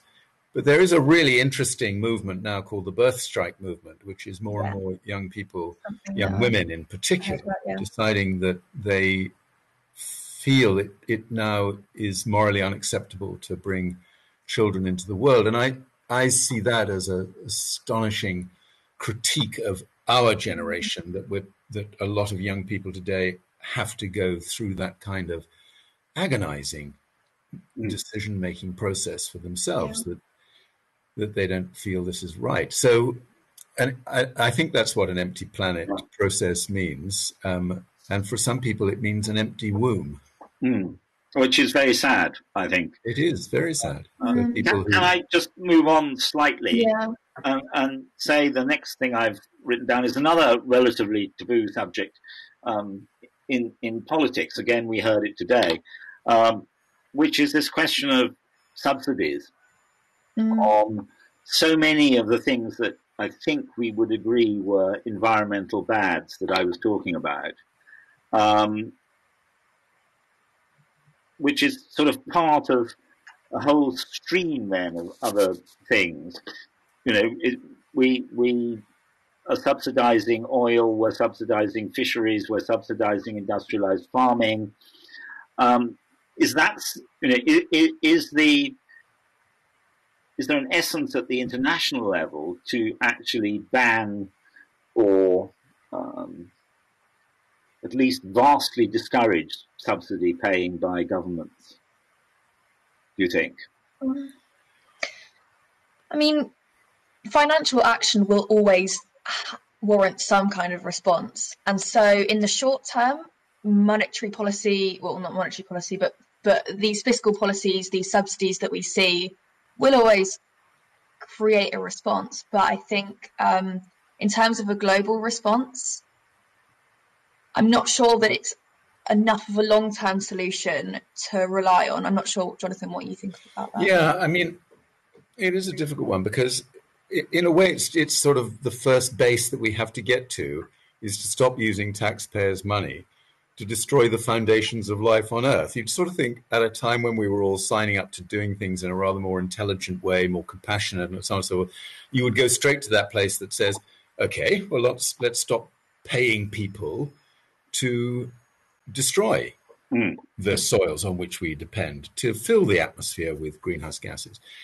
I'm sorry to say, but as you know, year after year at G20 meetings or other gatherings of world leaders, they have a form of wording that says that we commit to ending our subsidies for fossil fuels within the course of the next 5 years. And there's a particular website, which I can't remember the name of now, which tracks these empty words and the fact that there has been no collective international effort made to reduce, let alone eliminate, the use of subsidies for fossil fuels, or indeed for intensive farming, which in many respects is even more criminal because that is literally destroying soil. And if you destroy soil, then off we go. We're in big trouble. We are in big trouble. And the thing that people haven't communicated, I feel, about soil is that it is also a carbon sink. Yeah, and that if you farm properly, exactly, it helps. So that's the exciting. That's the upside of this need to criminalize subsidies, is to say, okay, so governments have historically been prepared to use lots of taxpayers' money to encourage behavior of one kind or another amongst their farmers or industrialists or energy industries. Well, let's keep the sum of money and just transfer it to doing exactly the opposite. So don't take away all support for farmers, because That's not going to win the farmers' vote, is it? No. But there isn't any reason why we shouldn't transfer that taxpayers' money to make it possible for farmers to maintain their soils, to protect biodiversity, to look after water, to do all the things that actually, from my experience, most farmers really want to do. Really want to do. I mean, oh, go on, Bart. Go on. I was going to say that absolutely the key to this is considering both sides of the argument, is considering what we lose if we take away subsidies. And at the end of the day, that's rewards for the people who are working in these industries. And we need to consider the lives of those people. And we also need to consider the impact that has on sort of the downwards slope of that. But I guess what I'm trying to say is that if we want to move away from these things that are being subsidized, perhaps wrongly, we need to incentivize people who are working in those industries to refine what it is they're doing and to redefine that in environmental context. And I think that for me means looking into the green economy. Absolutely. Okay, so I mean, I sort of agree with this. So in doing that, at all sorts of levels, how does one start to engage with the corporations that very often drive the wrong way? I mean, Jonathan, you have some experience of working with business. I mean, I feel at the moment that you know, in some ways, the nation state is now being subsumed by the global corporation that is not accountable in any governance meaning of the word. So do you feel we should try and bring them within the fold, as it were? Or do you feel that we have to take more punitive action against them?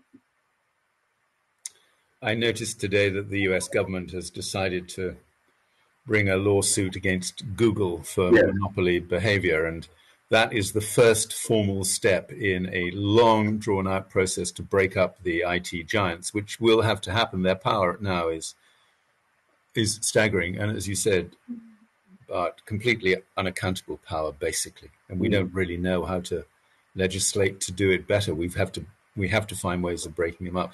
So with certain sectors, we need to be aware of the damage that those companies are doing. But I am nervous about demonizing business and pointing the finger of blame at them. They, by and large, the big multinationals sort of follow the rules that are set by governments. The global economy, the rules of the global economy are set by governments, the IMF, the World Bank, and the UN. I'm sorry, that's sort of basically how it works. And most companies, apart from the out-and-out lawbreakers and criminals and everybody else, and there are quite a lot of them too, but most companies want to operate within that framework. They try to make the best job. That's why we have things like corporate social responsibility and corporate sustainability, all this kind of stuff, which means they're trying to do their best within the rules of the game. But the rules are the problem. The rules are the problem. Yeah.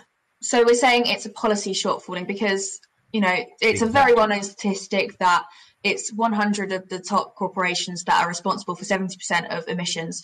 I mean, it's a statistic that is quoted in so many different ways and often taken out of context. But I think that can't, all of the blame, we do have to move towards corporate change, but all of the blame can't be put on the corporations, because at the end of the day, if they're following the rules implemented by governmental structures, then that isn't a shortfalling from their part necessarily, but a shortfalling from those who are implementing policy. So you both feel it's a question of tightening the rules under which they operate rather than bringing them into the conversation. They should definitely be brought into the conversation, but in the context of where are we going wrong and what can be done to limit that. And I think we had a reference, didn't we, earlier on to the idea of carbon taxing. Yes. Well, you know, if we had a carbon tax of $100 a ton, the behavior of pretty much every company on Earth would start changing very radically indeed. And energy efficiency would become the driver of business behavior, shareholders would be utterly incensed if companies were paying out huge amounts of carbon taxes every year because they couldn't get their act together on energy efficiency. But the companies can't set a carbon tax. No. I mean, I'm reminded of the former head of UNEP, who was minister in Germany, who used to talk about the legislation was to create bottlenecks. And once you created the bottlenecks, the companies would solve the problem. You couldn't actually tell them what to do, but you created bottlenecks so that they became creative on the other side of it. Just not to rush us, but we have only got sort of 7 minutes left. Right. Do you want to talk a little bit about citizens' assemblies? Because I know that's one of your, how we incorporate these into the international world. Yeah, absolutely. Well, I think in terms of the crisis that we are all facing, Citizens' Assembly is absolutely a step in the right direction. Calling for 5 citizens' assemblies, international citizens' assemblies, run and authorised by the UN, I think is almost vital, because we need to create some sort of enforceable change that is mandated by the people. And I think that doing this on a digital platform, doing this where the question is thought about extensively and where people are given all of the information available to them, I think is essential. Lauren, what did you think of the climate assembly? Obviously, it was a bit difficult because of COVID-19, but I don't know if you had a chance to look at the report. Did you think that was a success? No, to be honest, I thought it didn't go far enough, because there is nothing to say that the government will follow these points made. It's not in any way been sort of previously discussed or publicised what will be done with this information, what will be done with the outcome of this citizens' assembly. I think it was, it showed us that people can reach a consensus, we can produce a report from a citizens' assembly, but it went nowhere near far enough in terms of showing what can be done with that. Yeah, no, I agree. What did you feel about, I mean, having done this, Jonathan, I mean, do you feel it has to be mandated that, rather like the Irish government did, that it would accept whatever the assembly said? Yeah, I mean, I think Extinction Rebellion were right to be a little bit cross about the way the Citizens' Assembly was set up. I mean, something that's set up by parliamentary committees without the government being involved in it is never going to really work. In France, of course, it was very much the opposite, and President Macron, because of les Gilets jaunes, President Macron pretty much undertook to deliver most of their recommendations, including, by the way, a referendum in France within a year on whether or not ecocide should become a crime in France, which is, I mean, to organize a national referendum around ecocide becoming a crime, that's a pretty big thing, Yeah. Just on this question here, it says, would this not be an action for the national level with state representatives putting forward stakeholder? Yeah.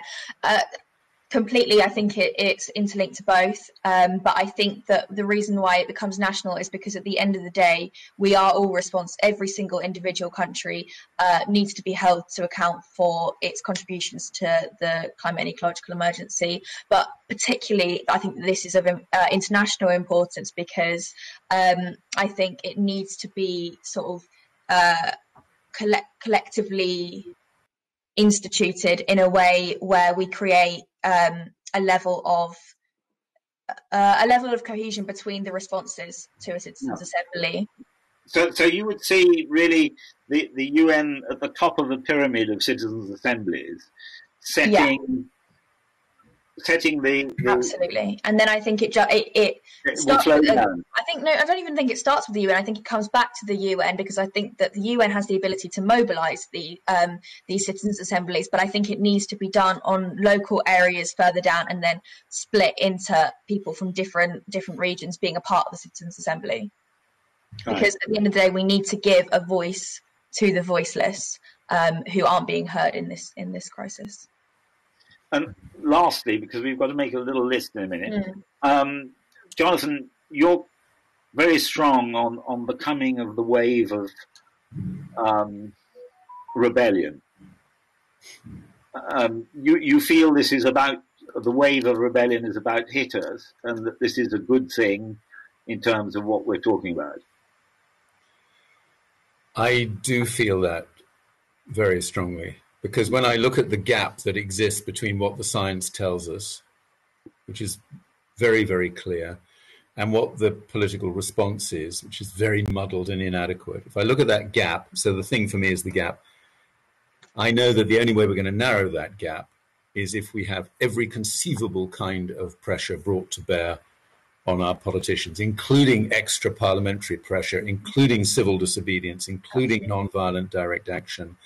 And I think that what young people did by the end of 2019, it's, you know, we've kind of forgotten a lot of it already in 2020, but by the end of 2019, there's 7 million young people out on the streets of their towns and cities saying, that's enough, we've got to do this differently. For me, that was just the most astonishing moment in climate-related politics that I can remember. So I think we need that times 1,000. I think some of the other groups are ready to come back in with their points. So could we finalise our points? Right. More rebellion. No, more rebellion. I think a digital UN Assembly is one of our things, leading through to more citizens' assemblies around the world. Mm-hmm. Yeah, as Jonathan says, more citizen action, rebellion to make things happen. And I think the decriminalisation of a certain degree of that. I mean, obviously we don't have time to go into it, but in a lot of countries, the response to that needs to be dealt with by the UN. Yeah, and lastly, would I, say that the fourth one is, we only got 4, but they're quite big ones, to make ecocide an international crime. I mean, I would argue that something that's really important to me is education on reproductive health. I think that is absolutely essential in terms of dealing with this crisis. And I think that requires an international response, because there are a lot of countries where that is a lot more taboo than it is here. And so I think that in terms of leading the way, we can't be seeing it as an us and them issue. It needs to be a we issue. Yeah, all of us together. I'd go with that. And ecocide as an international crime. We got another one. I thought you just used up 4. No, I've got 4. This would be the 5th. Oh, 5. Well, I think Stop Ecocide is a fantastic campaign, and it will grow and grow. Yeah.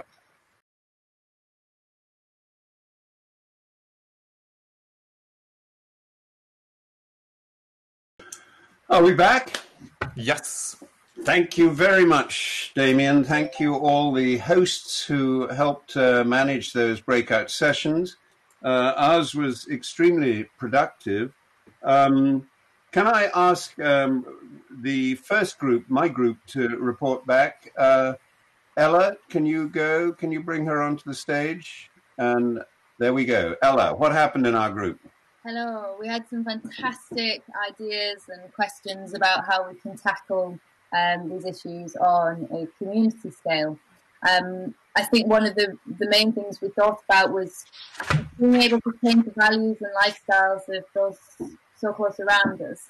And one of the popular ideas that came up was definitely more education in schools, workshops in schools, and particularly enabling young people to take control and take responsibility and feel like they're involved in doing something, and then for them to also be able to live those workshops within their school or assemblies. Another key thing as well in terms of actually changing people's values and how we can do that, I think for me and my research, one of the best ways to do it is through political theatre and political art. And that's something that we can do on a community scale in terms of encouraging more community theatre, especially in schools as well. If we're talking about bringing this into schools and educating children and young adults, bringing workshops, drama workshops, political theatre workshop into those schools is just the perfect way to allow young minds to develop their own ideas and their own values and understand and see things and, like you say, take that responsibility for it. And then as well, when we can perform it, put it on a stage to a full audience of people that have all these ideas and parts. Okay, well, Ella, you seem to have lost your connection there, but thank you for those two. What I took away from it was this idea of a local Green New Deal, which would be a sort of umbrella project, like Rob Hopkins' Transition Towns, but looking beyond the post-carbon economy that we need to build in every local community, and the sort of plastic-free great unwrappings at supermarkets and all those kinds of things, to a rather more all-embracing thing that would embrace local authorities' planning laws, so that we can have similar sort of planning constraints on new buildings, or planning encouragement that would enforce, every new home to have ground source heat pumps and super insulation and that kind of thing. Also, cycle tracks, transportation to be entirely on 100% zero carbon, etc., etc. That would be a really important thing. But also, schools being run by students interests of their future, to ensure that the education about these critical issues that are going to impact their future lives being in their education curricula, because that ain't going to happen at government level. Governments don't seem to want any more green crap in the curricula. And all the young people on our panel tonight have learned, as I say, in spite of school. So that needs to become more front and center in the educational curriculum.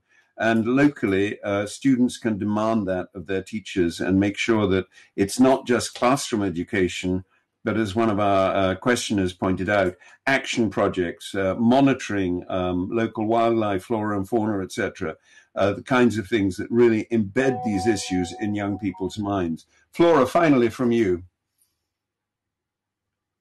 Hi.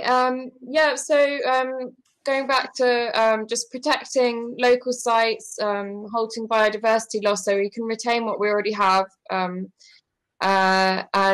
use of fertilizer and pesticides in farming, linking into farming, creating more agroforestry, planting trees so that we just have more of a natural environment. And at community level in Cambridgeshire, we're actually starting from like quite a low base.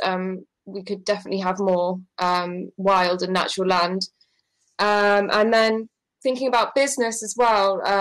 So local businesses, making sure that they're supported, but then larger businesses that might have stores nearby, such as IKEA has actually committed to net zero carbon by 2030. And I think it's really important that business take the lead. And that was this idea that came up in the questions of a kite mark for local businesses that were eco-friendly. Let's go to Karen's group. Karen, can you report back? Not immediately. But I see you sitting there all ready to go. So can you and Lauren and Jonathan tell us what happened in your group? Well, I thoroughly found it a really stimulating discussion. I wonder if Lauren would like to start talking about citizen assemblies, which we seem to feel were very important at the UN level. Yes, so in our conversation we spoke about the need for giving voices to those who previously haven't had any. In terms of the discussion on the climate crisis, I think that the consensus that we got to was that there is a need for international citizens assembly that works in a structure that's led by the UN, but that doesn't end that reaches down into local communities, into regions, into continents, and to give a voice to those communities. So we would ask for the UN to commission a series of citizens' assemblies. Yeah. And another issue that came out quite strongly from what we were talking about was the issue of reproductive health and access to contraceptive services because of the population issue. And this is something that in many ways has been a taboo, but we felt that this is something that definitely should be dealt with and encouraged and used through education at the international level. Yeah. Perhaps Jonathan would like to say something about the wave of action that is necessary and that is coming. Thanks, Bart. Yeah, it's easy for me to say, since I'm mostly forecasting that a lot of the civil disobedience that will be required to get politicians to step up and do what they need to do is likely to involve young people. And I pointed back to 2019 when we saw exactly the power of that new energy in the whole climate debate. But I think there's a question of intergenerational justice here. And what I love about the way this whole event has been structured is to say that young and old have to work in solidarity to make this kind of political pressure really work.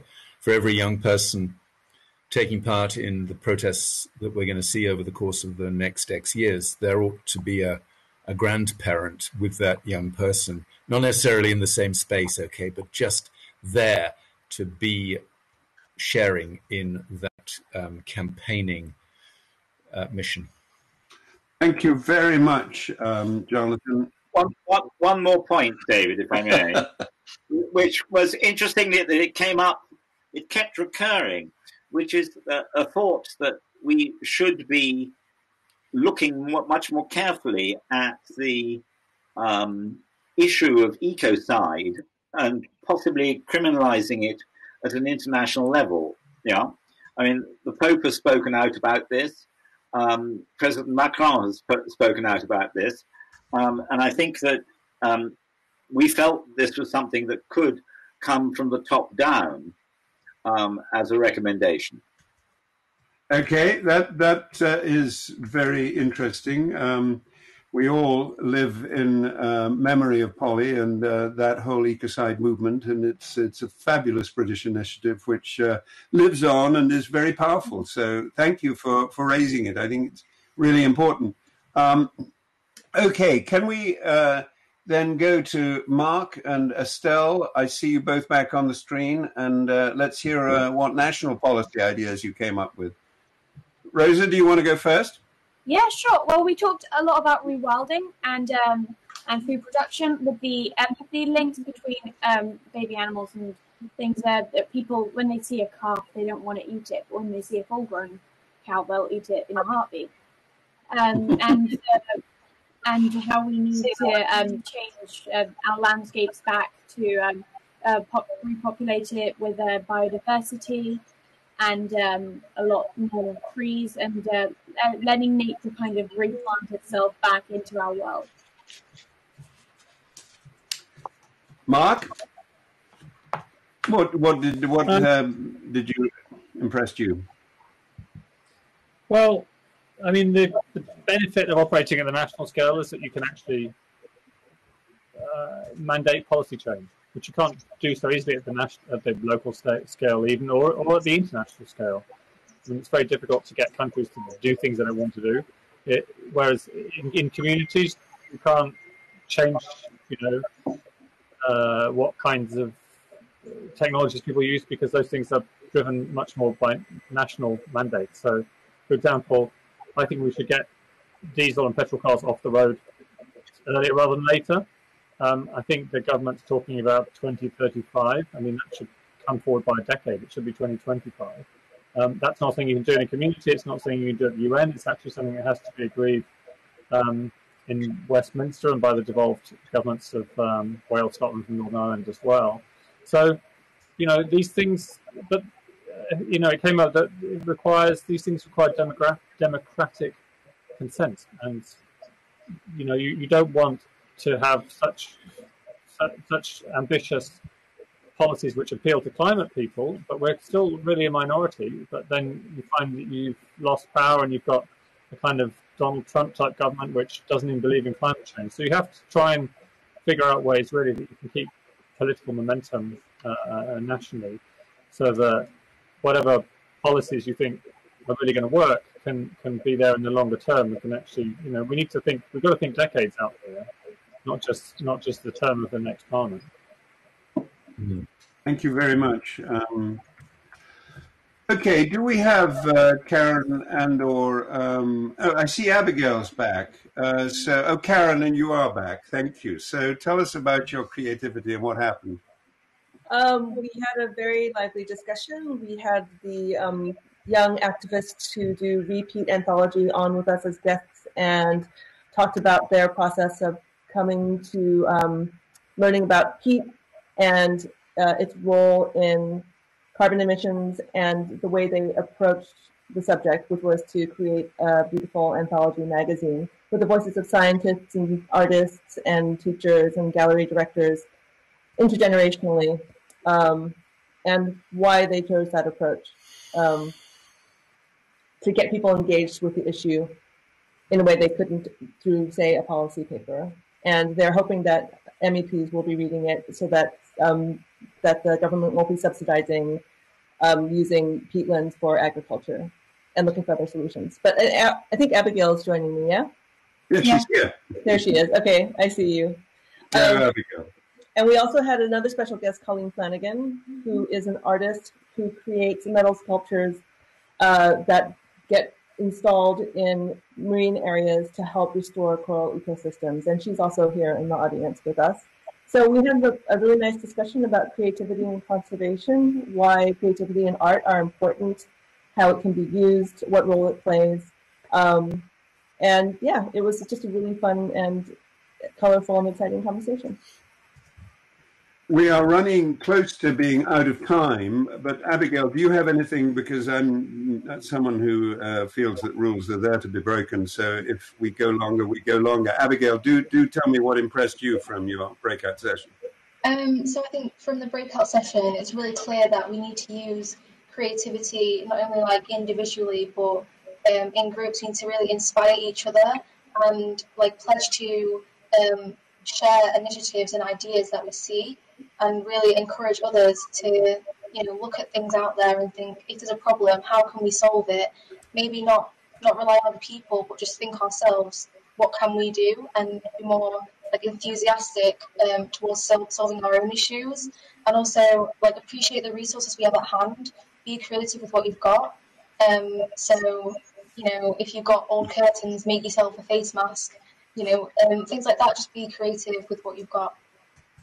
Thank you very much.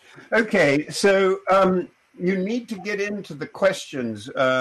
We have about 60, 65 people still with us who made it back to the plenary, which I really congratulate you on, because I almost didn't. I don't know how I got back here, but I did.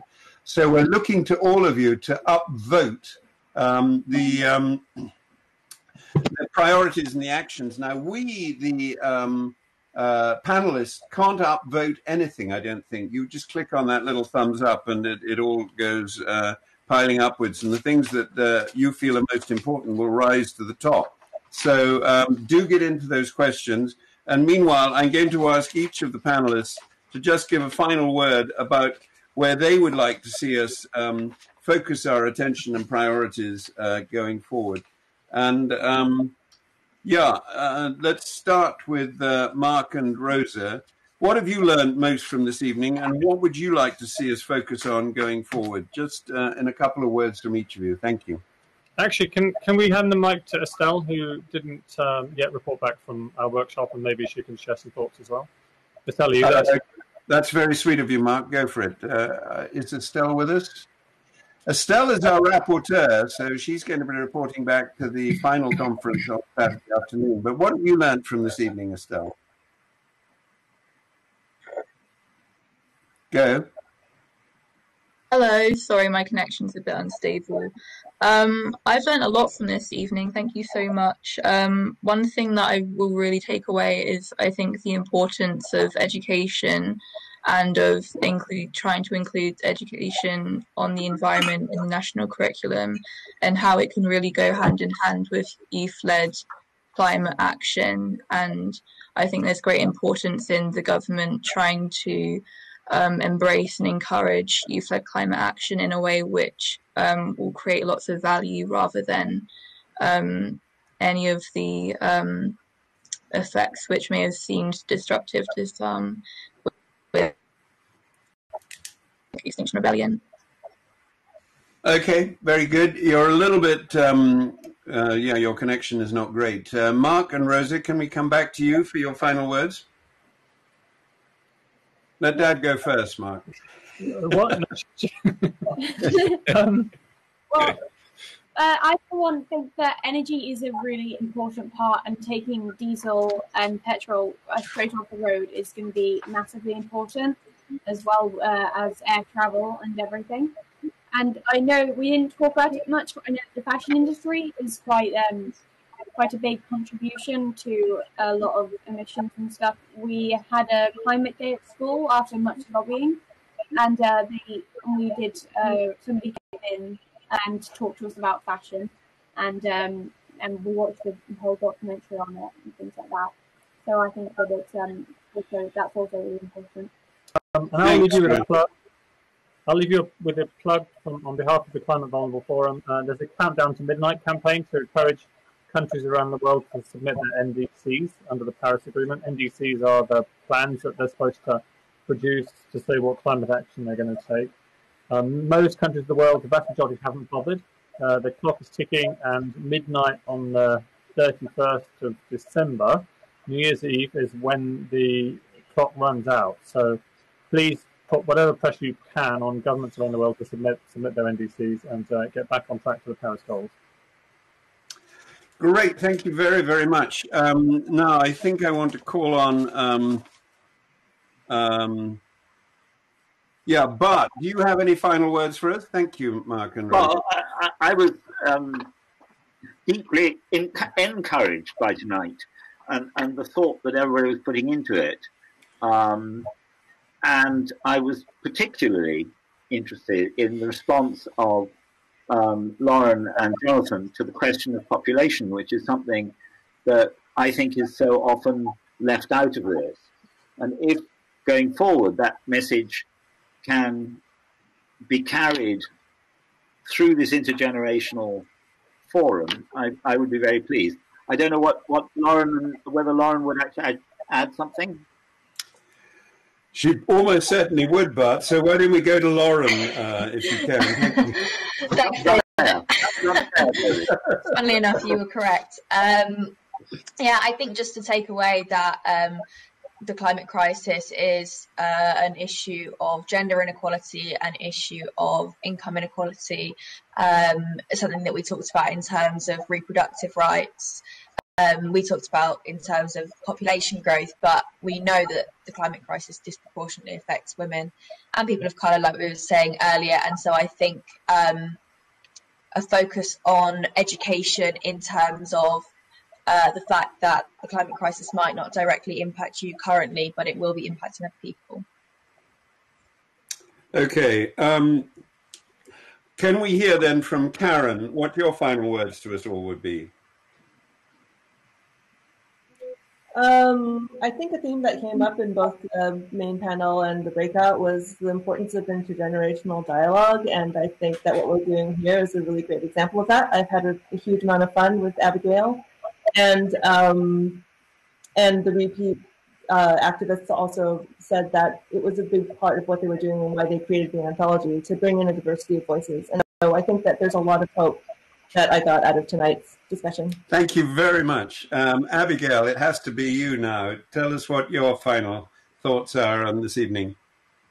I think, well, my final thoughts are that education is probably the biggest driver towards a green economy. I think without educating young people, you know, not enough will be done. And I think it's going to, you know, obviously pass down the burden of climate change will pass down to younger people. So I think it's so important that, you know, we're educated sufficiently and accurately as well. You know, there's lots of news going around that isn't necessarily accurate. So I think it's adequate education is really important. Also, individual responsibility. So doing actions yourself that you can do, like lobbying your local MP and attending protests, and just being active in your own education. Very good. And Abby, you haven't actually told us about your wonderful own personal action about fast fashion, but you're looking at young people who are already taking action here, and I really thank you for that. Now, we haven't heard a final word from Ella. Let's hear a final word from Ella. What do you want to say?